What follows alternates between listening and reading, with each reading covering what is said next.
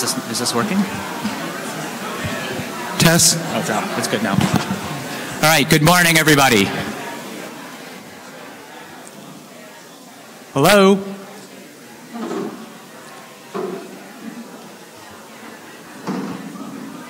Good morning. Hello. You guys are hard to get attention. It's like talking to a bunch of boxers this morning. More social than anything else. All right. So good morning. My name is Chris and I lead the product teams here at Box. I'm Box's head of product. And on behalf of connect16 and our team here at Box, I wanted to welcome you here to this event today. And let me tell you just a little bit about Box if you don't know. Box was founded in 2005, so we're about 11 years old. And what we do is we help companies and organizations manage their files in the cloud. So if you think about where you store information today, you store them on your laptops, so you're storing files on your laptops, maybe on network drives. Files are still hard to move around. We solve those problems, so we exist to kind of solve those problems for large companies. About 66% of the Fortune 500 are Box customers today, and we load about 1 billion files a month into Box. So all the stuff that you guys do in your organizations around files, those are the things that we manage and do here. This is our Redwood City headquarters location. This is worldwide headquarters for Box. We have about 1,400 people in the company. About 700 of them work here. None of them are here because I'm the only person here with a computer science degree that's up this morning. Most of them, you'll start to see, this place will get super busy in just a few hours. And I think we've already sent out a note about how Boxers can eat the food that was prepared for you because they're going to come in and want to eat that. So what I'd like to do is just introduce the folks here from connect16 and also the two folks who will go ahead and moderate today. So I'm very pleased to introduce Assemblyman Mullen and Supervisor Slocum. So I'll let you guys come up and guys have a great day.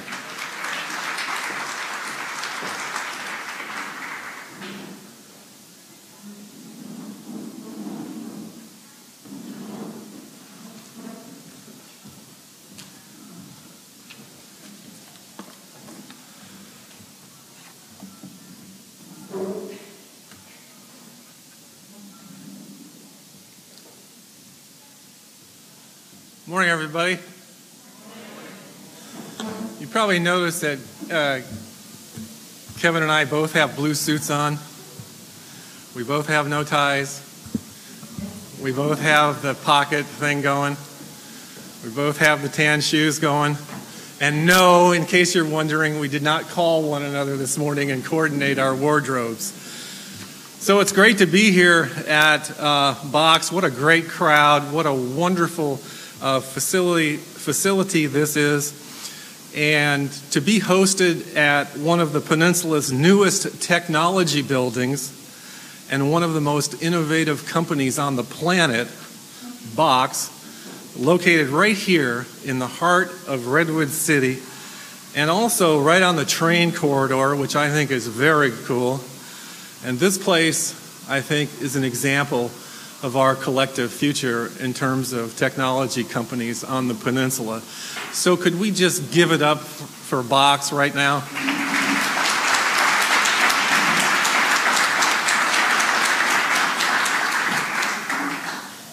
You know, our very first Connect conference was in 2013, and that conference was held at YouTube. How many of you were there at the very beginning? A fair number.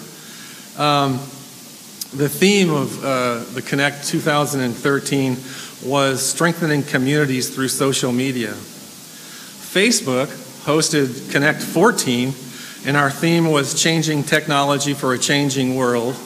And last year we held the Connect 15 at the GSV Labs just down the road here in Redwood City, and our theme was strengthening communities through technology.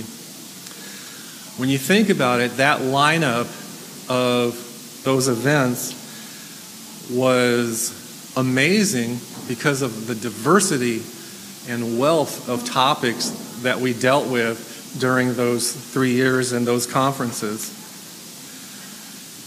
But that was then, and this is now.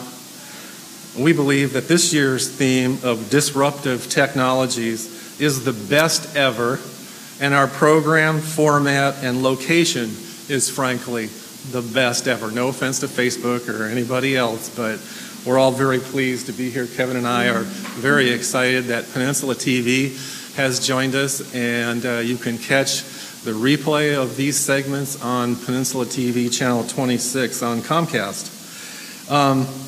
Thanks to Chris, the Senior Vice President of Product, for his warm welcome, and a shout out again to Box for hosting us. The breakfast was delightful, the fruit was fresh, the coffee was hot.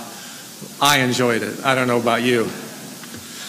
Also thanks to SAMCETA. SAMCETA. That stands for the San Mateo County Economic Development Association, for those that you might not know.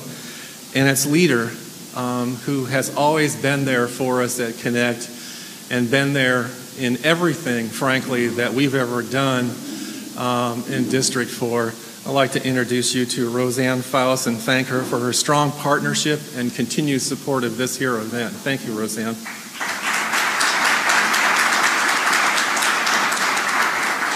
Also, I know we're all very busy, and so I thank you for taking time out of your schedules to join us here this morning at dark 30.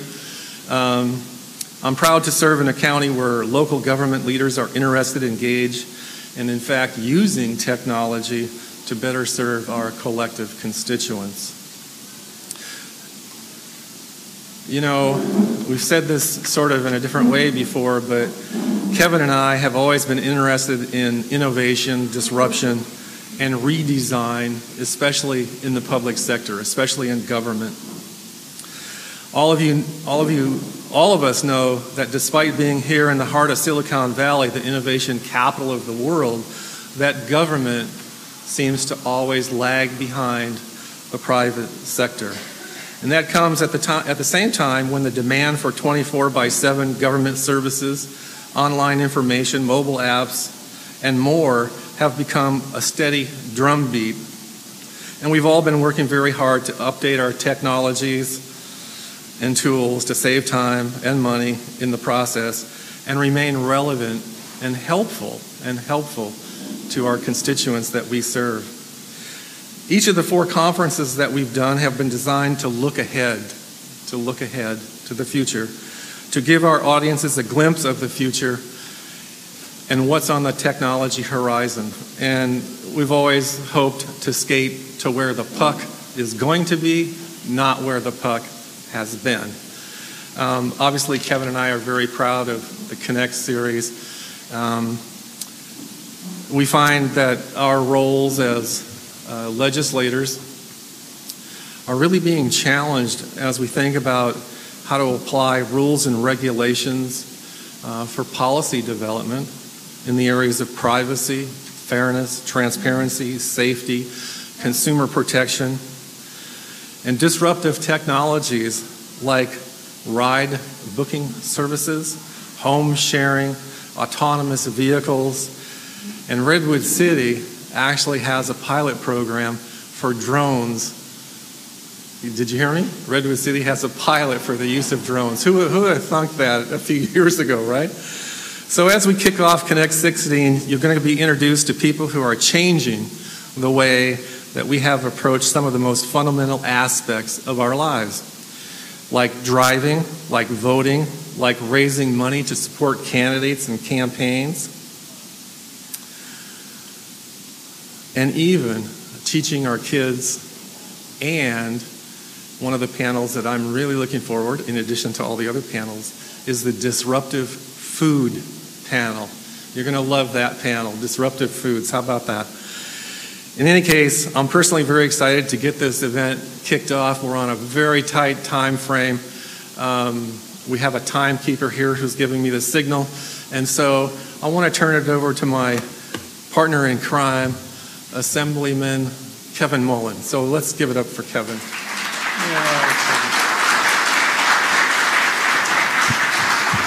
Thank you very much, Warren. First of all, an audio level check. Can you folks hear me in the back all right? Joe Gothel's giving me the thumbs up. All right, that's good to know that we are being heard. And let me just give a very quick thank you to Warren, who is really the intellectual, emotional, social passion behind this event, and I'm just kind of riding his coattails. But we have a great partnership going here.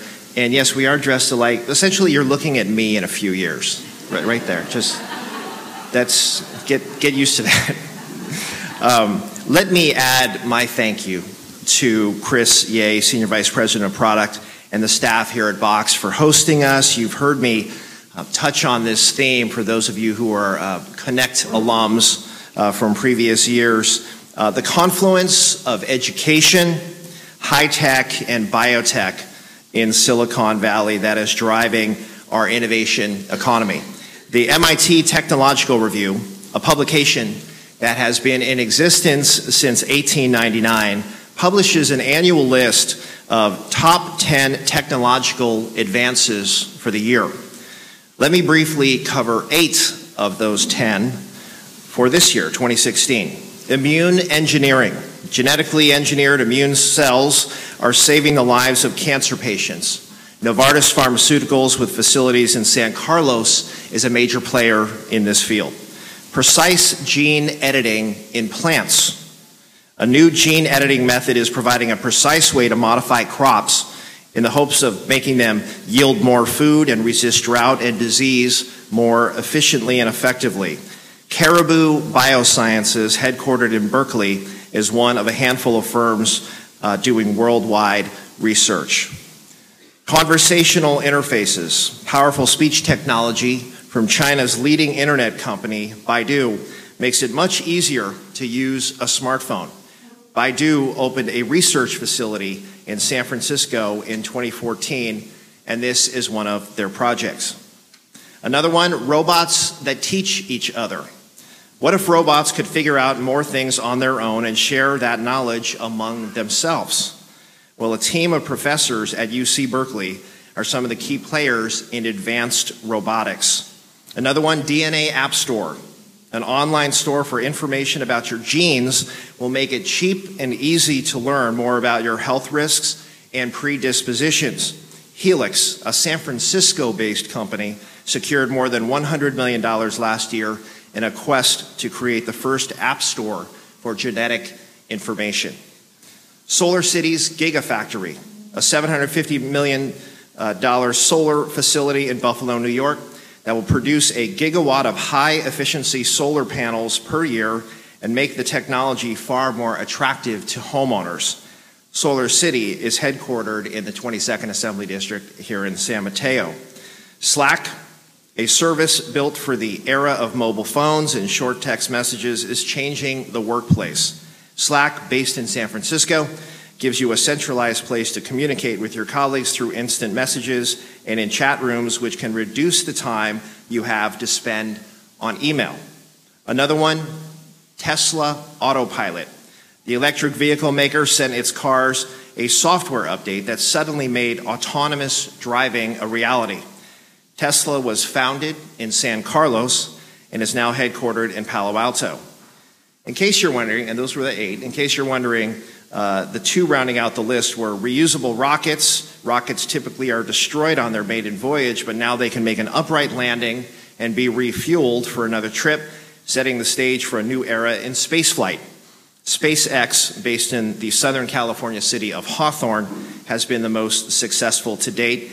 And finally, power from the air. Internet devices powered by Wi-Fi and other telecommunication signals will make small computers and sensors more pervasive. This being driven by the University of Washington. So you may have picked up that I specifically mentioned the location where these innovations are happening.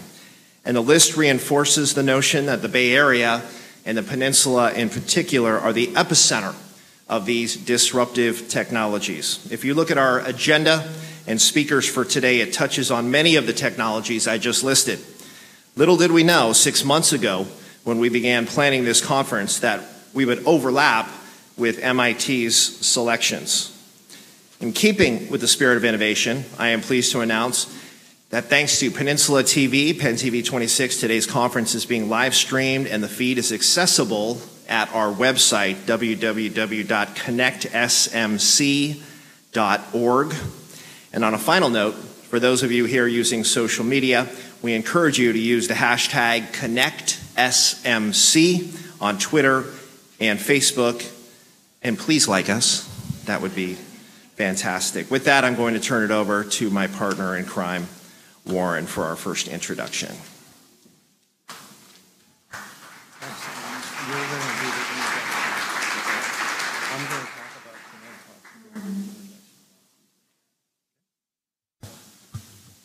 Do you think that Kevin and I ought to stand together so you can get, like a selfie with Warren and Kevin and then use the hashtag? Would you like to do that? No? Nobody's interested? Okay.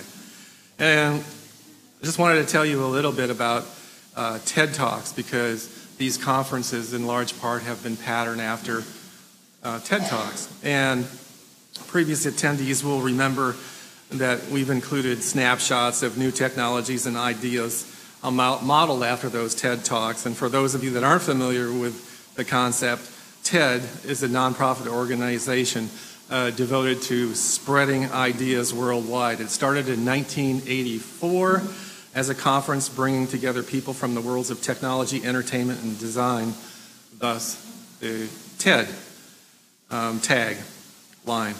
Since then, it's become even broader, and you can learn more about TED if you'd like at TED.com, obviously. But here's the key.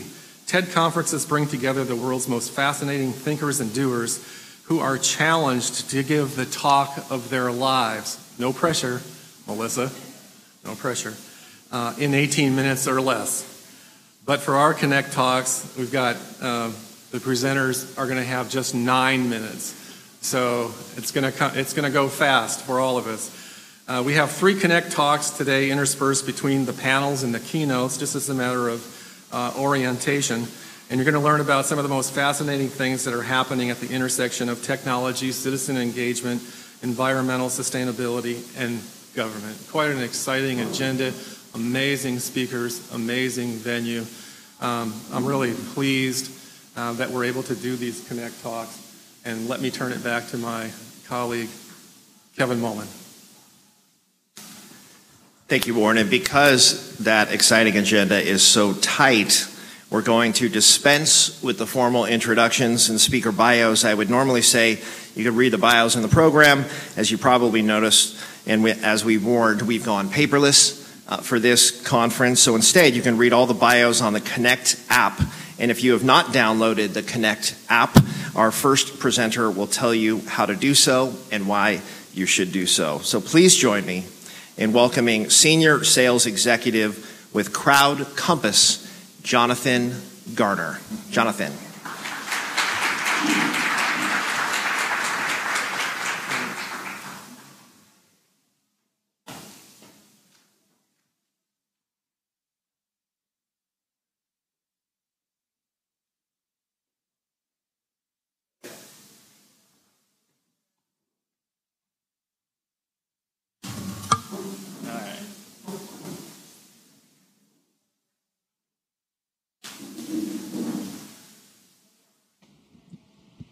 All right, there we go. How's everyone doing today?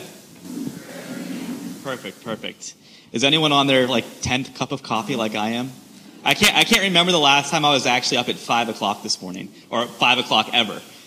So first and foremost, I really appreciate everyone letting me come here today and talk. It's great to get in front of people, and especially when we're talking about disruptive technology. So probably 2 questions on your mind right now. What is Crowd Compass, and how long did it take him to tie his bow tie this morning, particularly at 5 a.m.? So before I get into a little bit of background about our company and the app that we helped SAMC to build for this event, want to just kind of take a look at a bigger picture. When we're talking about disruptive technologies, when you look over the last 10 years, and it's weird to think that coming 2017 is the 10-year anniversary of the iPhone, but when you think about mobile apps and how much they've impacted our lives, I would almost argue it's been one of the biggest disruptions in technology. Because think about it. In the past, when you needed to deposit a check, you'd have to go to the bank, you'd have to wait in line, it would take forever, and then maybe the bank's closed by the time you get there after work. Now I open up an app. I take a photo of my check, and I'm done. I can deposit all my checks laying in my bed on a Sunday morning. I don't have to get up. I'm based out of Richmond, Virginia, so when I flew out here on Sunday, I went to the airport. I was already checked in. I had my boarding pass. All I did was walk, drop off my bag, and I was good to go. And now they have apps where you can go in and you swipe left or you swipe right. And if someone likes you, you now have a date an hour later. So it's really interesting to think about how much apps and technology have changed our lives. And when you think about how frequently we're using this and how fast the adoption of mobile apps has grown, we've adopted smartphones and mobile apps at a pace that was double the adoption of television, which is weird to think about.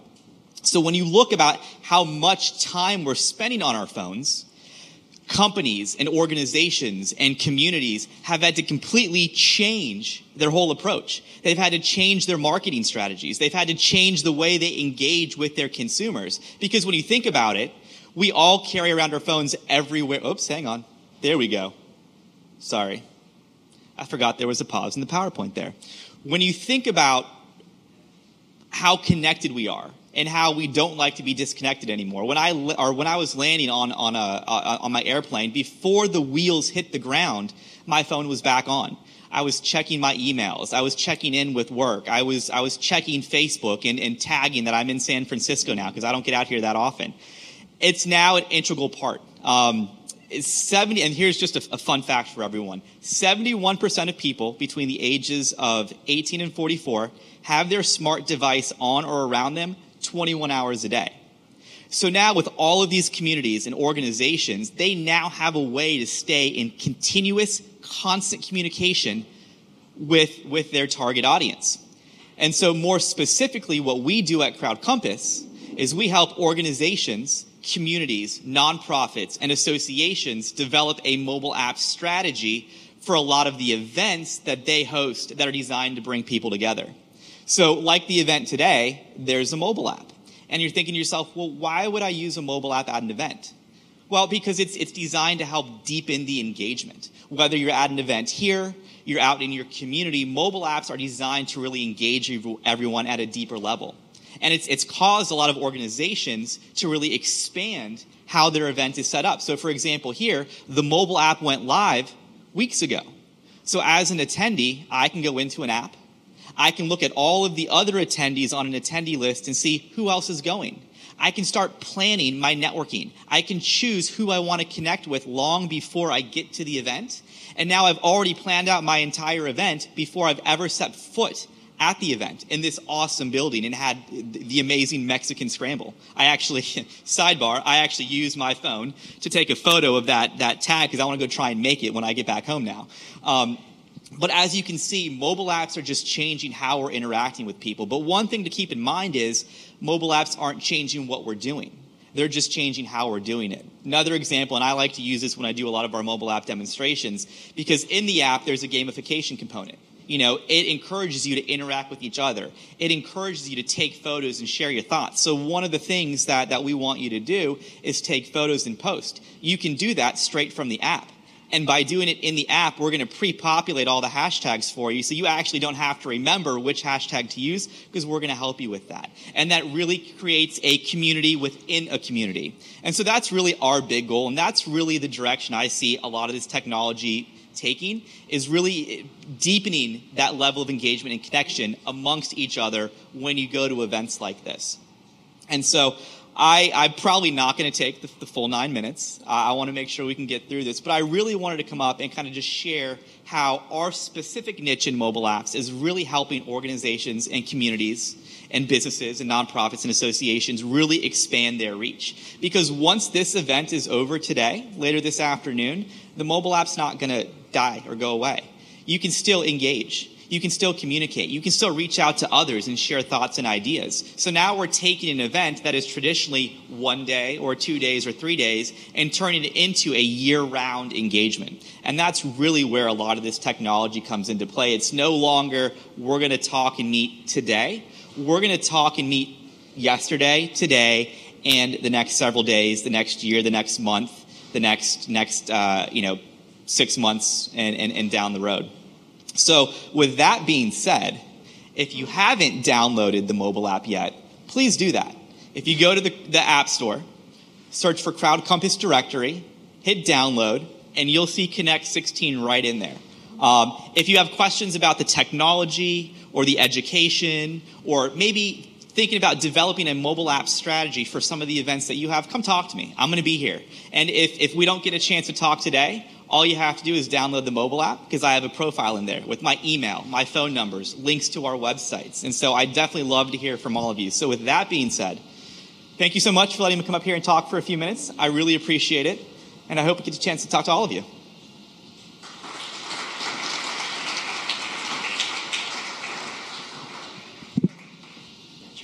Thank you. Thank you for having me. I appreciate it. Absolutely. If we could have our panelists come up to the stage.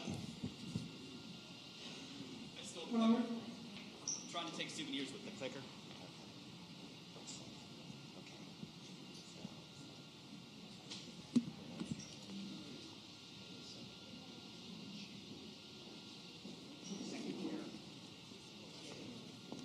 I get a microphone too. Cool. And Jude, you're in the third chair.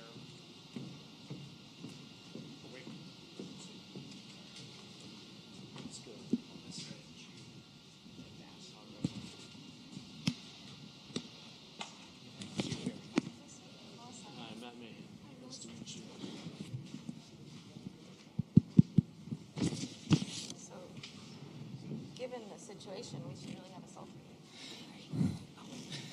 First of all, thank you, Jonathan, for the presentation. This is a panel that I've been looking forward to for a little while.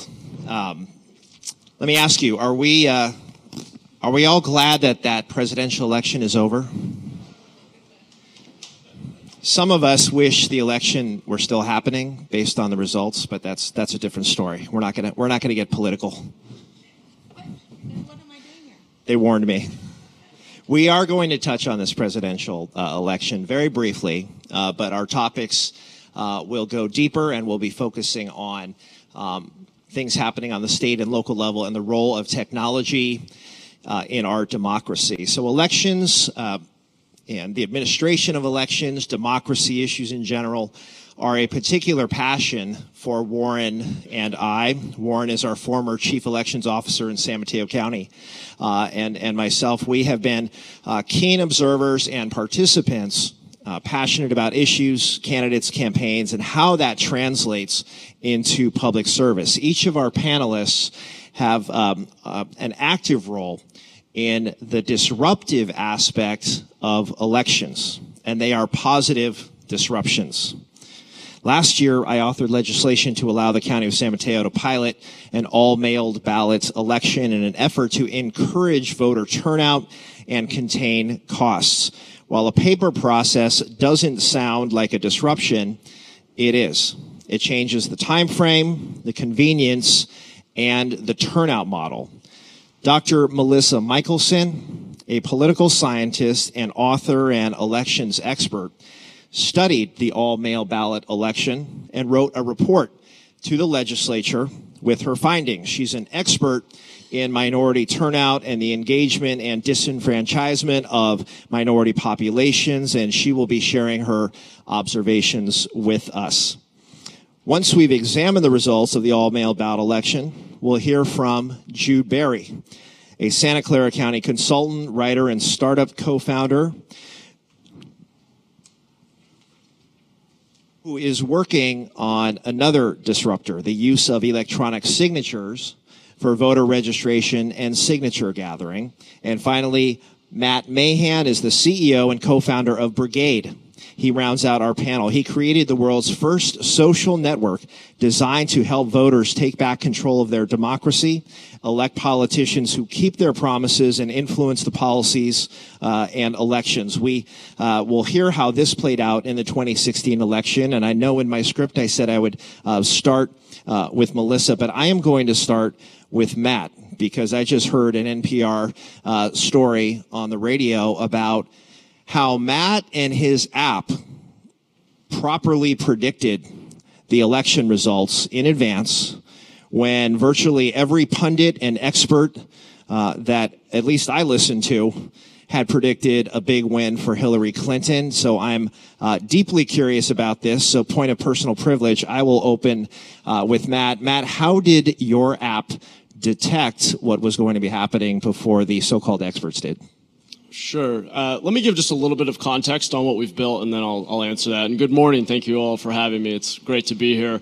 We started Brigade 2 years ago to solve the problem of citizen dissatisfaction with the political process. We have felt for a long time that people feel disconnected from their representative government. In fact, even those of us in the room who I know are very engaged probably don't even know the names of most of our representatives. You are each represented by something between like 30 to 40 elected officials. When you get down to the long tail of local electeds, most of us don't know their names, feel very disconnected from the decisions they're making, and sort of show up once every 2 to 4 years to make a decision, and often don't feel well informed.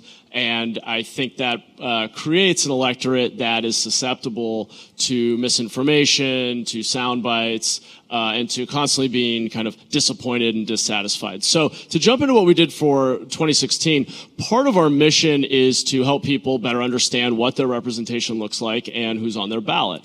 And so we built a tool to help people understand the candidates and the ballot props, how they align with those things, those decisions that they can make based on their issue positions, based on their political beliefs. And then we have a tool for them to pledge their vote and then go gather votes from their social network. So you could say, okay, I'm most aligned with candidate B. I'm going to pledge my vote for her. And because I've connected Facebook and my email and phone contacts, I can now go recruit votes from the voters who live in my district who I think are likely to care about the issues that I care about and I think this candidate represents. That's the basic idea. So starting in the primary, we allowed people to pledge their votes to candidates. We noticed early on disproportionate support for Bernie Sanders. I think that was sort of an indication of enthusiasm. Ultimately, we did not predict that one. I should also say we're not a polling platform. Our goal is not to predict elections. We're a voter empowerment and engagement platform. We're really an organizing tool. But something interesting happened when we got to the general. We got to about September and noticed that an unusually high number of registered Democrats were crossing over to pledge to vote through our ballot tool for Donald Trump. And we're a national platform. We have hundreds of thousands of voters spread across the country using our tools to fill out their ballots and recruit their friends to vote with them. And, you know, frankly, being unfortunately not as data-driven as I aspire to be, I looked at the data and thought, well, this is just a conservative skew. We seem to be appealing to conservatives. These are probably just conservative Democrats who vote for Republicans anyway. What's the big deal? So I didn't really think about it again. And it wasn't until election night when we saw the results coming in that I remembered what we had seen 3 months before. And we went back. In fact, our team was so excited, not necessarily excited about the result, but our team was so excited about the data that everybody came in early the day after the election and started pouring through everything that we knew about these voters. And what we found when we normalized the data is that in specifically Midwestern and Rust Belt states in particular, registered Democrats, and especially white women who are registered Democrats, were crossing over to pledge to vote for Donald Trump at significantly higher rates, in many cases double our baseline. And when we compared that to swing states in which Donald Trump did not outperform the polls, that phenomenon was not happening. In fact, it was much lower than the baseline. And I don't want to suggest, one, we're not a polling platform. I also don't want to suggest that Democrat crossover was the only reason. But I think the only reason that Trump surprised the polls. But what I think it does indicate is that polling has some major gaps. And one of the neat things about the new tools that we're building today is we can actually measure behavior. We can see what people are doing in addition to what they're saying. And I think supplementing polling data with behavioral data is going to be part of the future of predicting political campaigns. Excellent. Excellent, Matt. I appreciate the overview. I am going to turn to our professor. I want to have you discuss the all-mail ballot election in San Mateo County, what occurred there. But since we're talking about what happened on the national level, I'd love to get your reaction. we live in this era of big data and precision and science. And there were so many polls that were flat out wrong. And Jude Berry, as a political consultant, I'd love to get his take on this too. Sort of, how did everybody get it so wrong on the national level? And then I'm going to get Jude's comment, and then we'll come back and we'll really dig in on San Mateo County. But your observations about what was not detected in the polling. Okay, so there's a couple of things to know about polling. Am I doing this right? No, now I messed it up. Okay, now it's green. There are a couple of things to know about polling. No. Try this one. Now it's flashing. How about now? Okay, cool.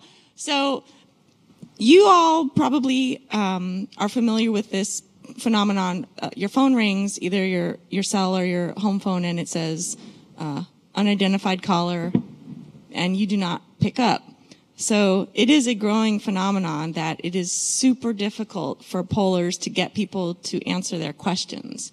And the really high-quality polling organizations are supplementing with opt-in internet-based polls and other methods, panels where people are compensated for agreeing to continually give their opinions. But polling is getting more and more difficult. And it's not random. So not only is it more difficult, which makes it more error-prone, but we also know that people whose candidate is not doing well are less likely to answer. So if you're a Donald Trump supporter and all the polls and all the news is telling you he's going to lose, you're less enthusiastic about calling the phone and saying he's your guy. Versus if you're a Hillary Clinton supporter and you see that she's winning, you're a little bit more likely to pick up the phone. So polling's getting much more difficult, and it's biased. And so I have to agree with this idea that we have to look at behaviors, and we also have to figure out a way to make polling work. Luckily, that's not my job. So I told my students, look, we all looked at the same data. It's not my fault that I was wrong. But the folks who do polls do have to figure that out.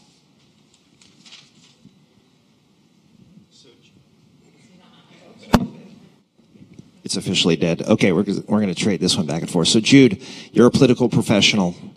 What happened? I don't know. Well, let me elaborate a little bit on what Melissa said. I thought she accurately sort of identified the challenges with polling today. And I whispered to Matt earlier, there's no shame in saying you're not a polling platform these days. But there are challenges with polling that Melissa's articulated. Some of you may remember what was called the Bradley effect. I think that was an impact, and that was when the polls had Mayor Tom Bradley running for governor of California, winning. And then on election day, he lost to George Duke Majan. And the theory back then was that a lot of people would not disclose, were unwilling to disclose to people on the phone that they didn't want to vote for the black mayor of LA.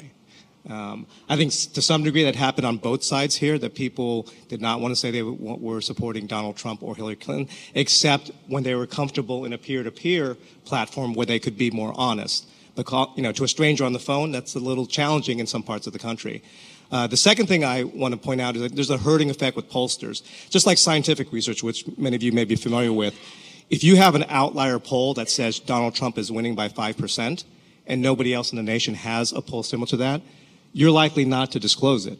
I mean, pollsters don't use all the data, don't disclose all the data they have. They make choices, and they make guesses about what might be accurate or what might be consistent with other things they're reading. So I think just like the scientific community does the same thing. If there's an outlier, research project, sometimes you're not going to see that published just because of either uncertainty or embarrassment, or it's not what the herd is saying.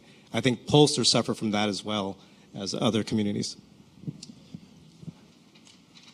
And my only observation about the election is how disappointing I was that so many people didn't bother to vote. Even in a presidential election cycle, we have a real challenge in California getting folks to vote in off-year elections, in gubernatorial elections and local elections. You see those numbers really plummet. We do a pretty solid job in San Mateo County, but there's still large swaths of people who are not participating. So I do want to bring Professor Michelson back to talk about our experience in San Mateo County. There's a general move statewide to go in the direction of what is now being called the San Mateo County model, which I'm proud of. and I'm going to make sure everybody uses that from here on out, but where all of the counties in a phased way adopt all vote by mail with these high-tech voting centers. So, Melissa, you're an expert in this arena. What did this local experiment tell us, and where is this moving in the state of California?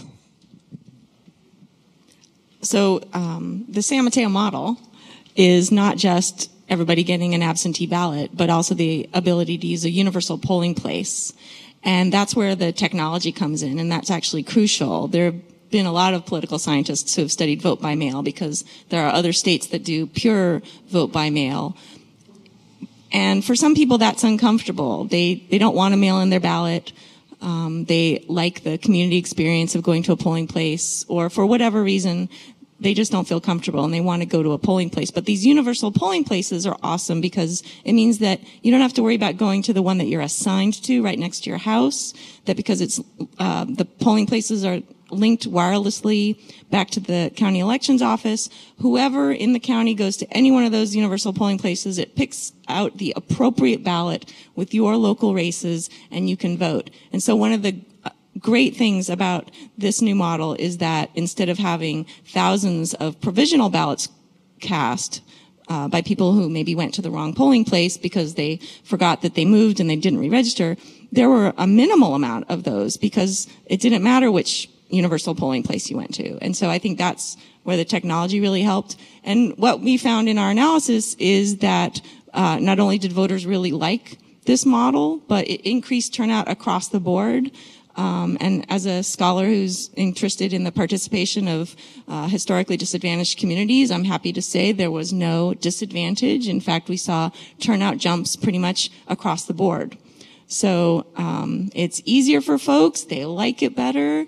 It has the potential to save a lot of money, and it's all due to this technology, really, of combining vote by mail with universal polling places, and the combination of the two is the key. So, Jude, you are an expert in the convergence of technology and democracy. The voting by mail experiment, which is now turning into really a statewide wave of moving toward voting by mail, to me it seems like it's probably, even with all of its advantages, efficiency, participation, all those kinds of things, it still seems like a bridge to a time when we are engaged in digital voting. We're not there yet with the threat of hacks and so forth, but where is this conversation moving, not only in the administration of elections, but qualifying measures using electronic signatures and all those kinds of things? How is technology being employed or not being employed properly in our democracy? It's moving, and it's moving slowly. So San Mateo County and other places that are comfortable with technology will move quickly, but I've worked with registrars around the country, and that's not the case. You don't have a Warren Slocum in every county in North Carolina, for example. Counties still live on paper. Chris, the gentleman earlier, was talking about mobile, and unfortunately, that's every consumer is moving in that direction. Every organization, every industry, but not county government and not state and local officials who run our systems. They live on paper. We created a mobile app to allow people to register to vote on either an iPhone or iPad or touchscreen device. And our challenge there is working with different people around the country is, we can go to and say, hey, in Santa Clara County, they've approved this, and it's going to save money, and it's easier for the user, and it's just better for government in general. And I was greeted with sort of bewildered looks because, as one rural registrar told me, look, this sounds great, but we're not Santa Clara County. And Millie in our office has been doing this for 20 years, and she's got a filing system where things come in and she files them, and it's paper, and you got to give me a piece of paper. So we actually ended, so we had two choices. One is try to force feed technology on governments, particularly in other parts of the country, or give the governments what they want. In essence, they were our customer. And so we created a system where you, the user, could sign on a mobile device, and a robotic arm would sign a piece of paper holding a pen with ink in it, and we could give the registrar a piece of paper, and we could give you the user interface you like. Now, we had to create that because government loves paper. And these signatures, which I've shown Kevin and Warren, are indistinguishable, so it's great technology. But the only reason we had to do this sort of hybrid system is because government changes slowly and lives on paper.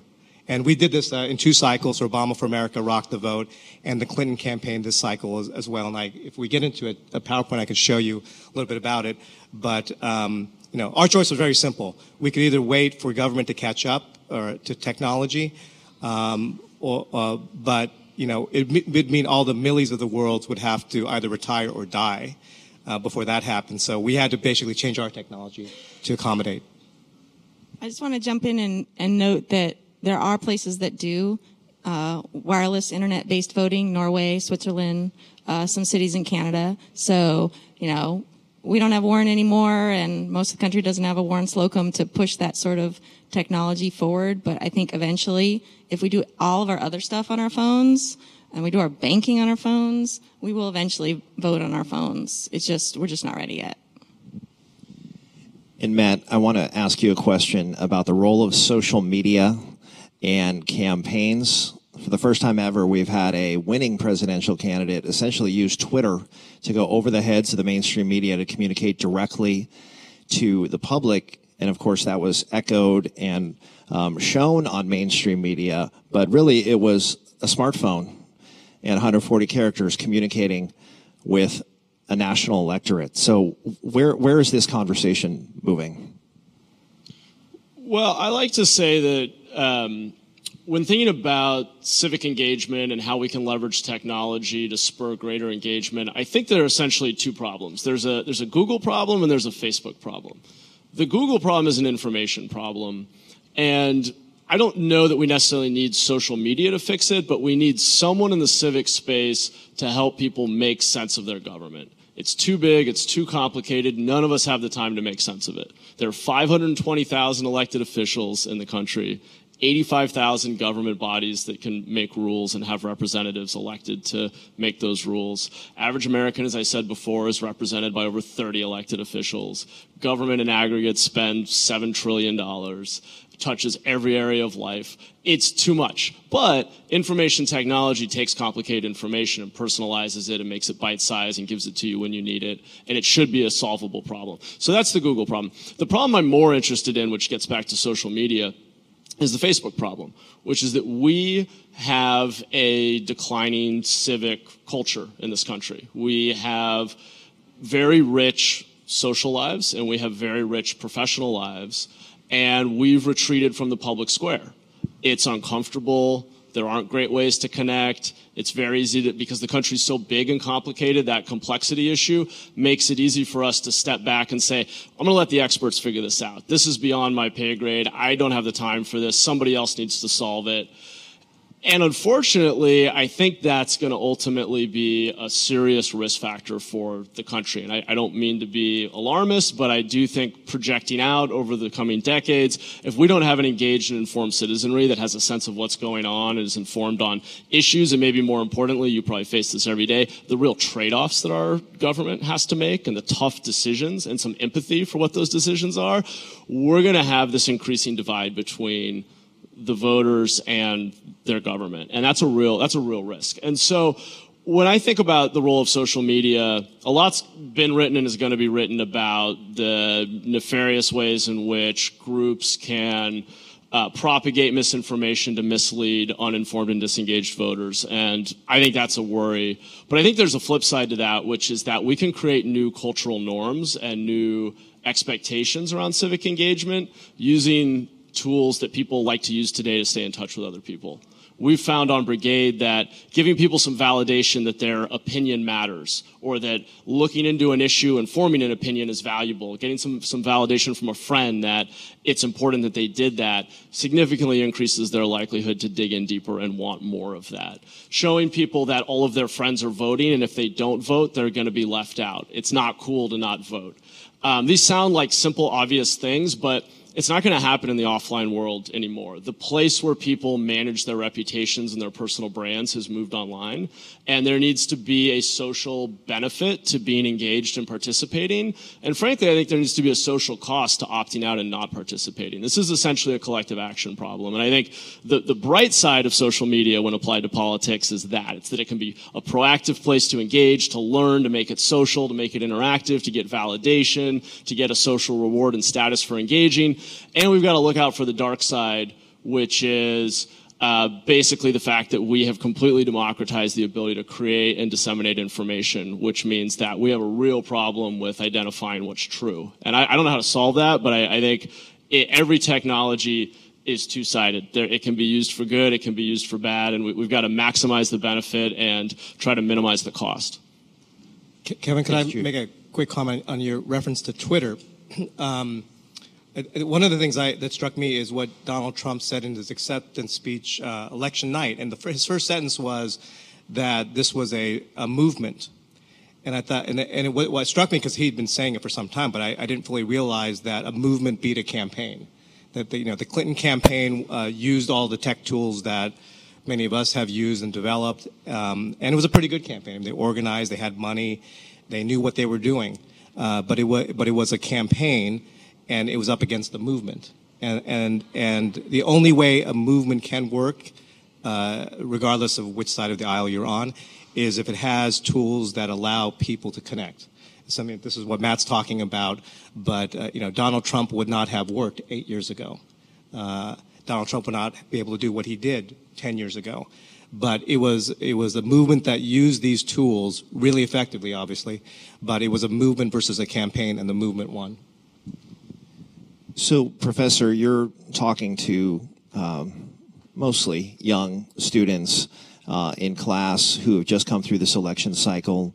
The millennial vote, I haven't seen hard numbers there. My sense is some folks younger folks were turned off by this. You're also, by the tone of the campaign, you're also an expert in Latino turnout. There was supposed to be a Latino surge in this election. Did any of that materialize?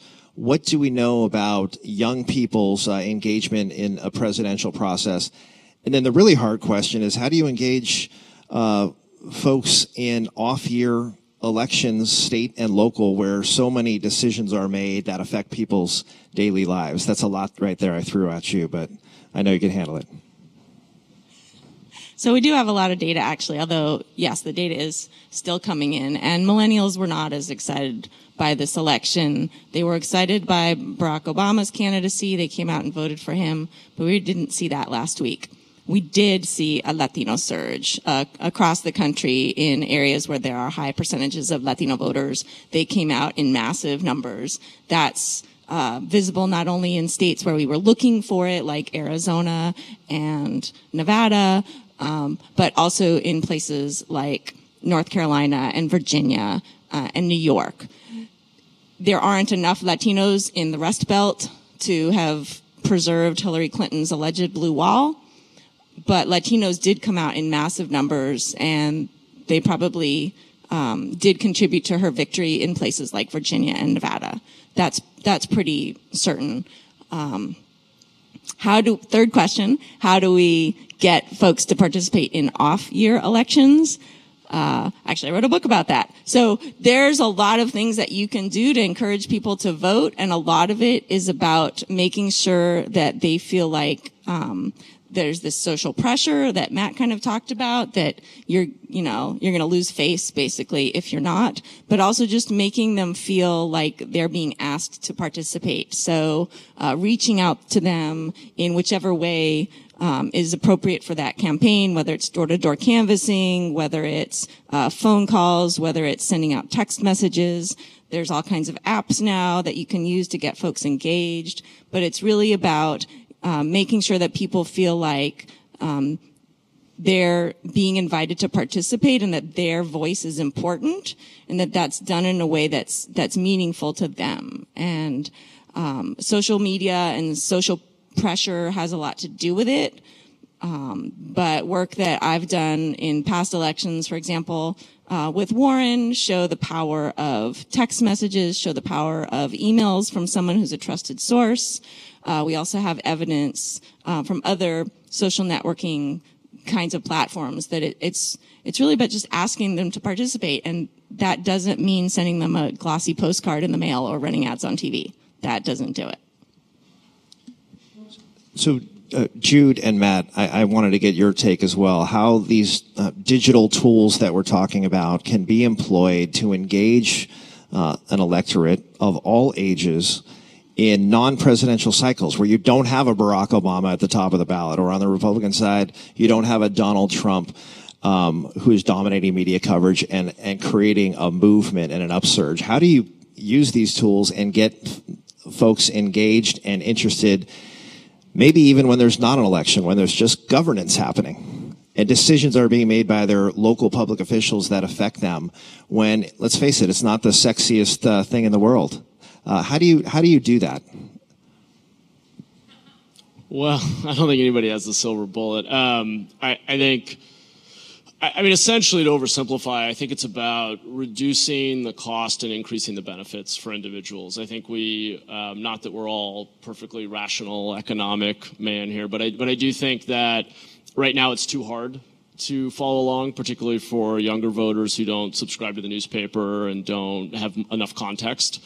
And so I think that making it really easy, pushing information that's personalized, that's highly relevant, knowing where a voter lives, what he or she cares about, history of participation that might shape what he or she is likely to engage with, can increase personalization and relevance for people. So sort of reducing the cost, delivering it to them where they are on social media, on their mobile devices, is part of the equation. And then I sort of spoke before to the cost side of it.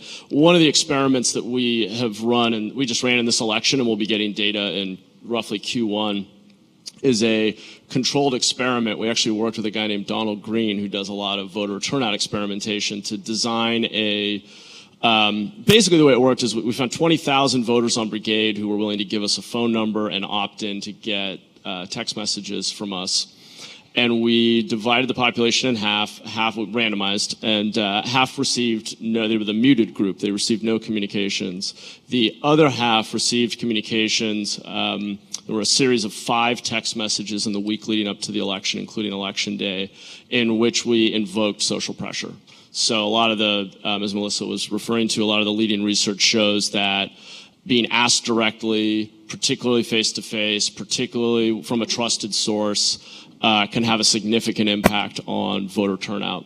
And so we don't have the data yet. We're really excited to get it back, but we think that delivering that message from a friend or invoking a friend who's also voting, reminding people that the voter participation records are public and that people could potentially know whether or not you voted. So a little bit of subtle pressure, maybe not so subtle pressure. And delivering it to them via text message on their phone, where they're going to see it even on their locked screen, where it's hard to miss. We think that combination is really promising. It's one experiment, but we feel pretty good that it's likely to increase turnout. In a presidential race where anywhere from 65 to 85% of registered voters could participate, the effect may be lower. But next year, we have a number of local races. I think roughly 50 of the 100 largest cities in the United States are electing a new mayor next year.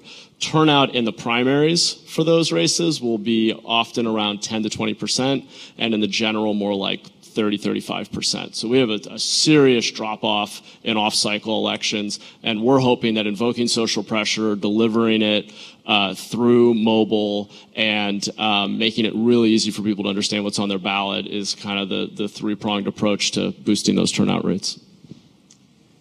What I would add is I think it's a real challenge because if people have seen the polling and the surveys. Millennial voters don't have a lot of faith in government and politics. I don't think it's going to change. Now, they have a lot of faith in civic engagement, and they're looking for other ways to do that, including on sites like Brigade. But they don't have a lot of faith in our system, and they don't have a lot of faith that it's the way to change either their corner of the world or the globe. So I think it's going to be very hard. Now, perhaps this is a sort of a defining moment in their lives. So both my son and daughter voted for the first time this year, and so I was sort of lamenting as a parent, geez, they've got two really interesting choices, right, for their first vote, and we've nominated, two major parties nominated the two most unpopular people in America. But perhaps it will be a defining moment, just the way other major events have been defining moments for other generations, where this was a shock to their system, particularly my daughter, who voted for the first time this year, and maybe this will sort of spur her to do something about it, to get involved in politics and government. But I think it was an interesting election. It may be very disappointing. It may be a shock to a generational system, perhaps, and perhaps some good comes out of that. So Matt talked briefly, and we will be opening up for questions momentarily here if you have some comments or questions. But Matt talked a little bit about the role of Facebook and Google and news and fake news stories. In some ways, we're in a post-fax era where it's very hard to properly identify a site with facts, with true information that everybody can agree on. So, and what's happening is there's a self-selection of news sites, and mobile devices make it easier for people to self-select the news. So you have an increasing polarization because people are getting their views reinforced consistently. So I'm just curious about this role of technology, and maybe in a negative sense, how it's dividing the country, because the tools are there to self-select. And how do we get beyond that? How do we create more of a common set of facts and a common public square where people can have a respectful sharing of views using technology in a positive way? I have no idea. I'll offer one idea, which is that there's a debate right now, I'm sure you've all heard, and Mark Zuckerberg has weighed in on a bit. What is Facebook, just to take Facebook as the primary example, though I think this applies to any social media, what is the responsibility of a social media platform to police the truth, essentially? And I think it's a really tough question. My current perspective on it, having thought about it a bit and talked to some people on the inside, is that it is a really difficult proposition to expect a company like Facebook and their staff to be the arbiters of truth, because there are so many shades of gray. And while, yes, there are terms of service and there's a point beyond which you have, hate speech, for example, that you can identify and remove from the site, there are a lot of other shades of gray between something that's clearly hate speech or I think that's kind of directly personal attacks you could ban as part of your community guidelines. There's a lot of other subjective opinion-based content that's going to be really hard to manage. So I think the more fruitful approach is for a platform like Facebook to build better tooling for the community to self-police and to better flag things and serve up counter-arguments or highlight for other people this might be in dispute. You could look at Wikipedia as a really interesting example of this. You often will see at the top of an article, this is incomplete, or people have disputed some of the facts here, or there's a counter-argument to this. And I think we need some sort of similar tooling for communities on social media to do a bit more self-policing. After the 2012 campaign, Teddy Goff, who was the digital director for Obama and served the same role in Clinton campaign this year, said people don't trust government, they don't trust politicians, they don't trust the media. Who do they trust? They trust their friends. So, if the town hall is now online and people are getting information from Facebook, they're going to trust their friends. And I think that's sort of the major answer to your question, Kevin. Now, if you have dumb friends, you got a real problem. Professor, the role of civics and education in terms of educating young people about what we do on the local level and the state level. Have we moved away from that? We're here at the epicenter of Silicon Valley. There's so much emphasis on STEM, and that's all wonderful and incredible, and creating a pipeline to some jobs that are being created. But how do we build citizens? How How do we strengthen citizenship in our schools among our young people? So voting might be habitual as opposed to just motivated by a figure at the top of the ticket. Yeah, luckily California is one of the states where if you go to a public college, you are required to take a class in California politics. Menlo College is private, of course, so you can only take it as an elective, but that's one way. So states like California and Texas have a way of requiring students to become civically engaged and educated. I think it would help if we had more requirements like that, to be honest. So there's some more legislation for you to pass. But, you know, students at Menlo College, they get a pass on that unless they're already interested in politics. And then they take my class, but that's self-selected. But the more you can make it a requirement, I think it would help.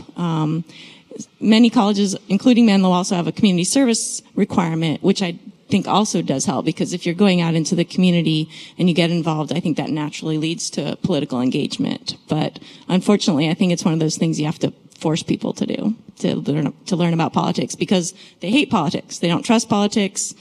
You know, they're not interested. And so unless it's a requirement, they're not going to do it. Okay, we want to open it up for questions from our audience here for our panel of experts. And we do have a microphone, right? We do have a microphone that's going to be moving around. So if you have a question, Joe Gothel's in the back, standing up. Let's get him a microphone. Joe, are you the current mayor of San Mateo? This is the mayor of the city of San Mateo, Joe Goethals, who has a question for our panel. Thank you, everyone. I believe Democrats won 6 of the last 7 presidential elections, the popular vote. And we've seen that the trends, demographics are in that direction, even though we didn't see it in this election. I'm wondering, do we really have to create access to technology in order for those emerging demographics to feel empowered to vote? How important is that? And secondly, a comment for Kevin. Thank you very much for the all-male ballot. We were hoping in 2018 you might have an experiment with an all-female vote.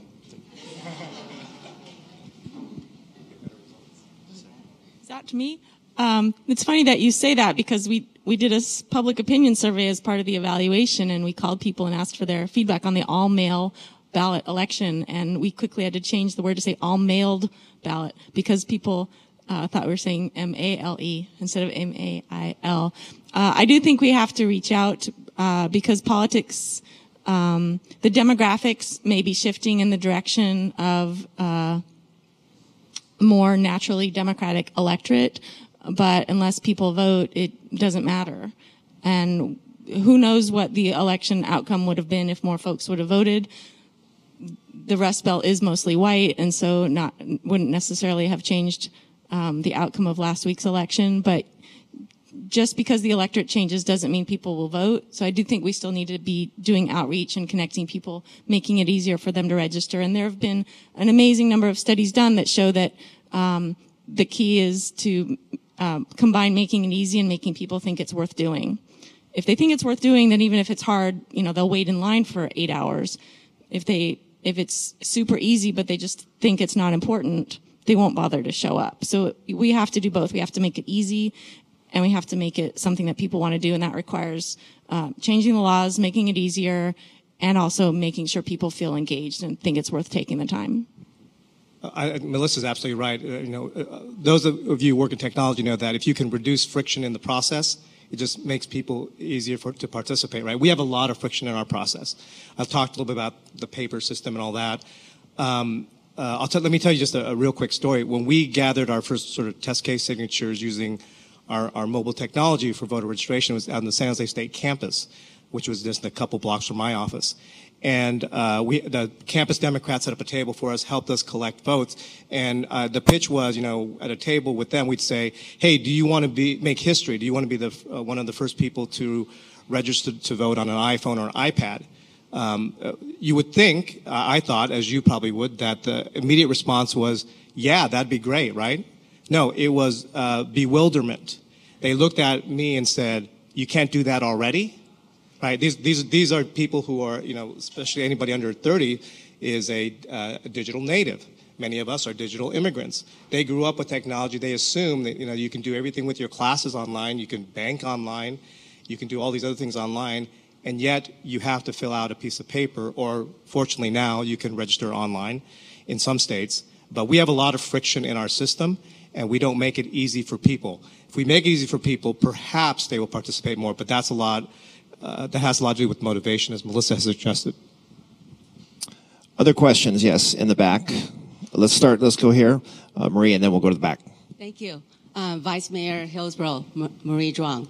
I'm intrigued by your comments. And one of the things that I thought the lack of participation is the confusing information that we're getting.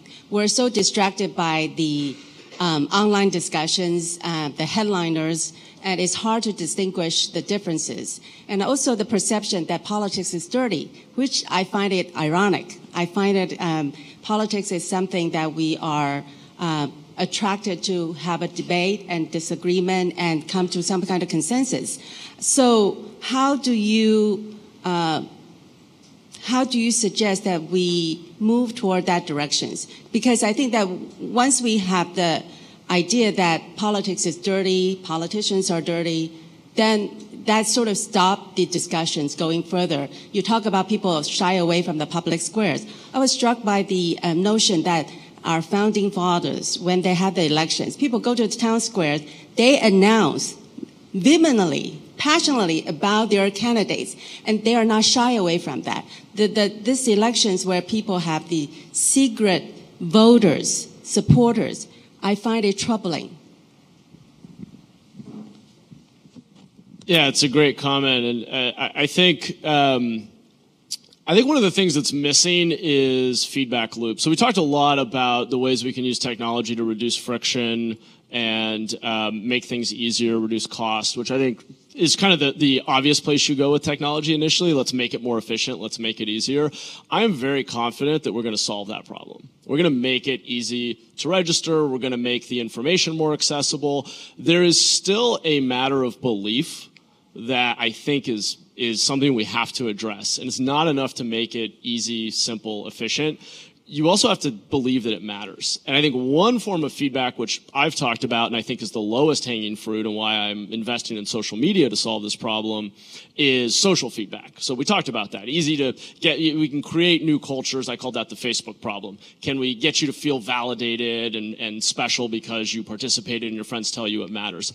There's a harder kind of feedback that I would encourage all of you involved in government in particular to think about, and this is not my area of expertise, but how do we leverage new technologies to close the loop with voters on what we did after the election? Unfortunately, the reality is, while you may be steeped in it every day, the vast majority of people who just voted will not be reached about what government did. Other than a few things about the federal government in the national media, particularly at a local level, very few of us will really understand what tough decisions were made, where was money spent, what impact did it have. We've got to find better ways to close the loop and actually make a case for government. Unfortunately, it's kind of crazy that we have to do that, and maybe those of us on the West Coast who feel a little bit better about the state of our government miss this, but for most of the country, and particularly I think for younger people, we have to make a case for the value of government and explain to people what it does, why it matters, and that's kind of an uncomfortable thing because it's a question of, do we spend taxpayer dollars to go make a case for government and explain to people what we've done? And we do that in little ways. You see a sign on the road that says, here's your redevelopment dollars paving this road. But we've got to find smarter, more efficient, more impactful and compelling ways to just show people what government does and why it matters, because that case has not been made to this generation, and I think it's a real gap. If I may add one thing. When John Kennedy Jr. started George Magazine, you remember George Magazine? His press conference, he said he started the magazine because culture drives politics. Not the other way around, but culture drives politics. I think that's true.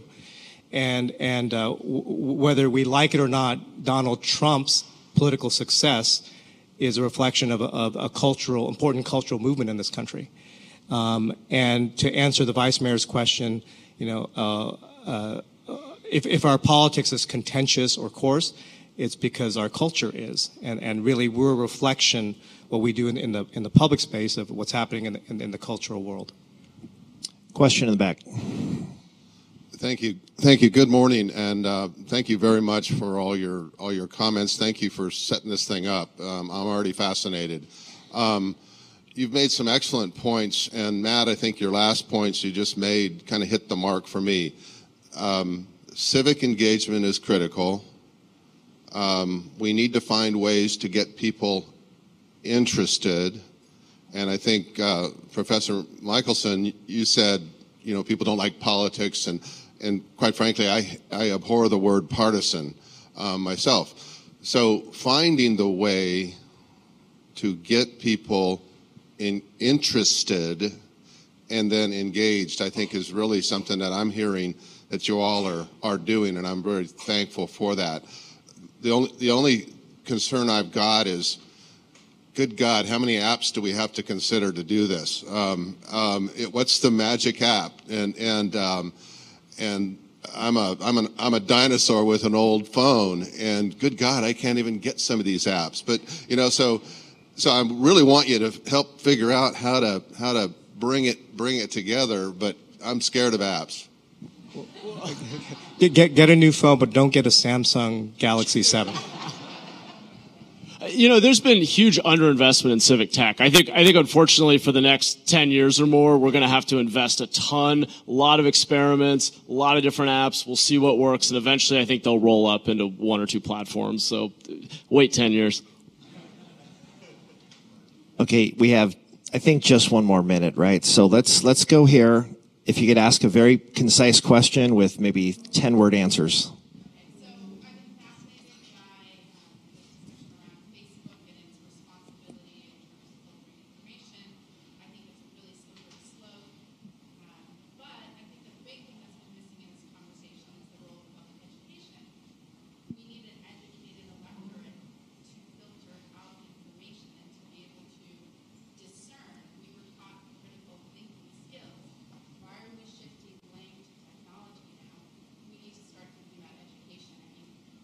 Should be able to evaluate content and make decisions on it. That is totally missing from the conversation. So I guess it's not a technology question. It's a larger question about sort of why are we focusing on technology and are we missing basics right now? And then I would just add one or two word answers. Is technology a force for good or not when it comes to our democracy? So that'll be our concluding thought and reaction to both of those questions, starting with Matt. Sure, I completely agree. I think the role of the individual to be educated, the role of the media we have to question. Ultimately, technology is a tool, and as I said before, I think it can be used for good or bad. It's about who's holding it and what they're doing with it. I would say technology is a force multiplier. It's neither a force for good or bad. If it helps democratize fundraising, it's good, in my perspective. If it allows someone to start a war on Twitter, I think it's bad. I think technology is a force for good, but it's not a straight line of progress. It's one of those crooked lines where there are some pitfalls along the way, and you should go to college. All the kids should go to college and learn how to become critical thinkers and to critically evaluate websites and know whether they're reliable or not. But unfortunately, of course, not everyone goes to college. So that is a way to help, is to strengthen public education and give more kids a path to college. And I'm a politician, so I'm going to say it's a force for good, technology is, but it starts with education. So with that, let us thank our panel, Matt Mahan, Jude Berry, and Professor Melissa Michelson. They were fantastic. Thank you all for the discussion. We have just about a 10-minute break, and then we will reconvene shortly. Thank you all.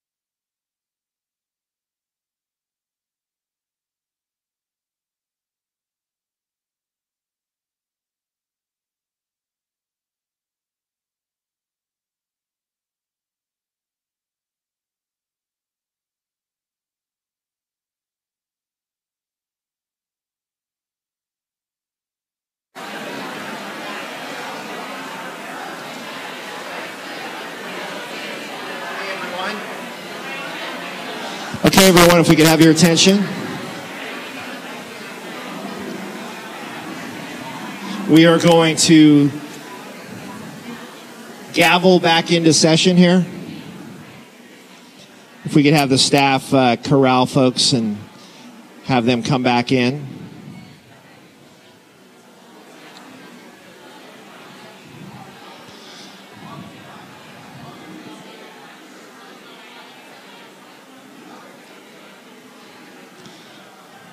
Okay, everyone, we are going to reconvene our transportation panel, or pardon me, our transportation discussion.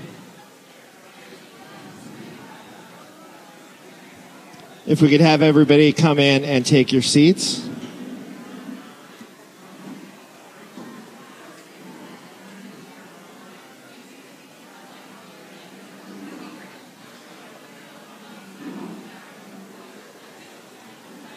We are going to be reconvening our session now.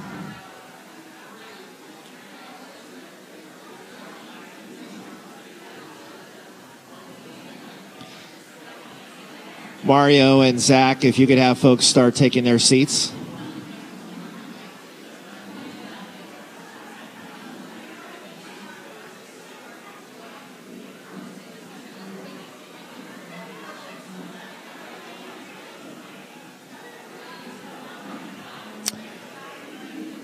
Okay, everyone.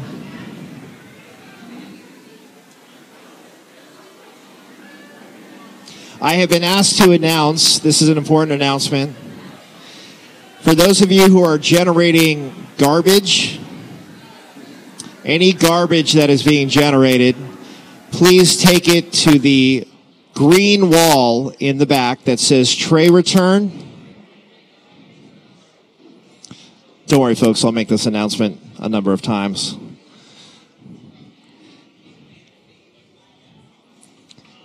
If we could have everybody take their seats.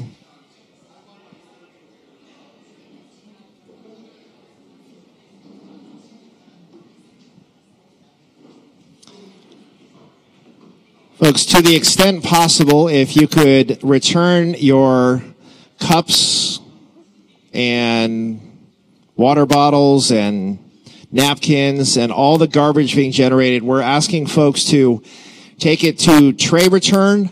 It is the green wall in the very back.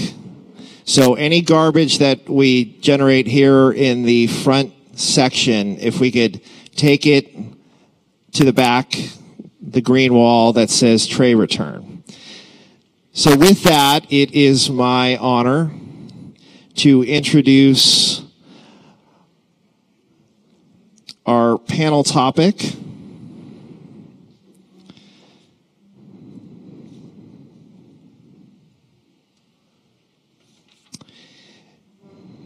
So let me ask a question. How many of you in the audience have used Uber or Lyft? Quite a few. Does anybody own a Tesla? Is John Maltby still here? There he is. Does anybody own a Tesla and has used its autopilot feature? One, two. John, you're not on the autopilot yet.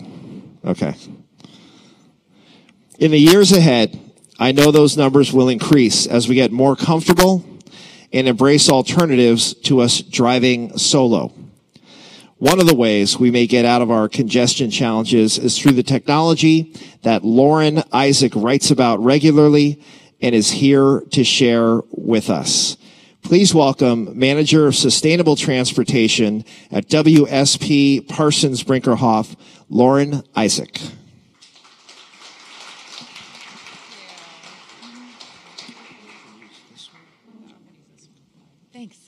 Hey, good morning, everybody. Thank you for having me.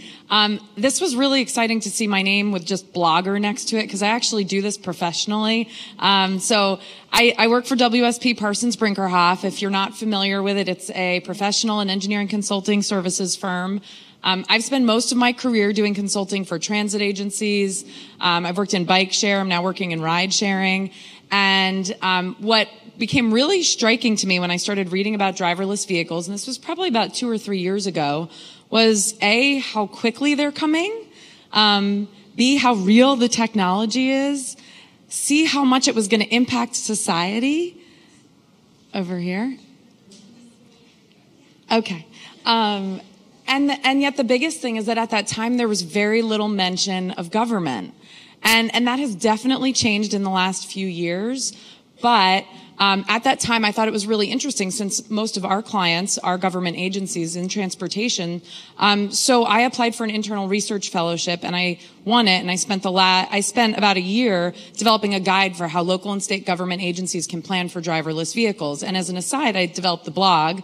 And please feel free to follow it because I love blogging about this. But I do consult with agencies around the country and actually around the world on how they can plan for driverless vehicles. So to start, I like to just define what we're talking about. So driverless vehicles, also called automated or autonomous vehicles or self-driving vehicles.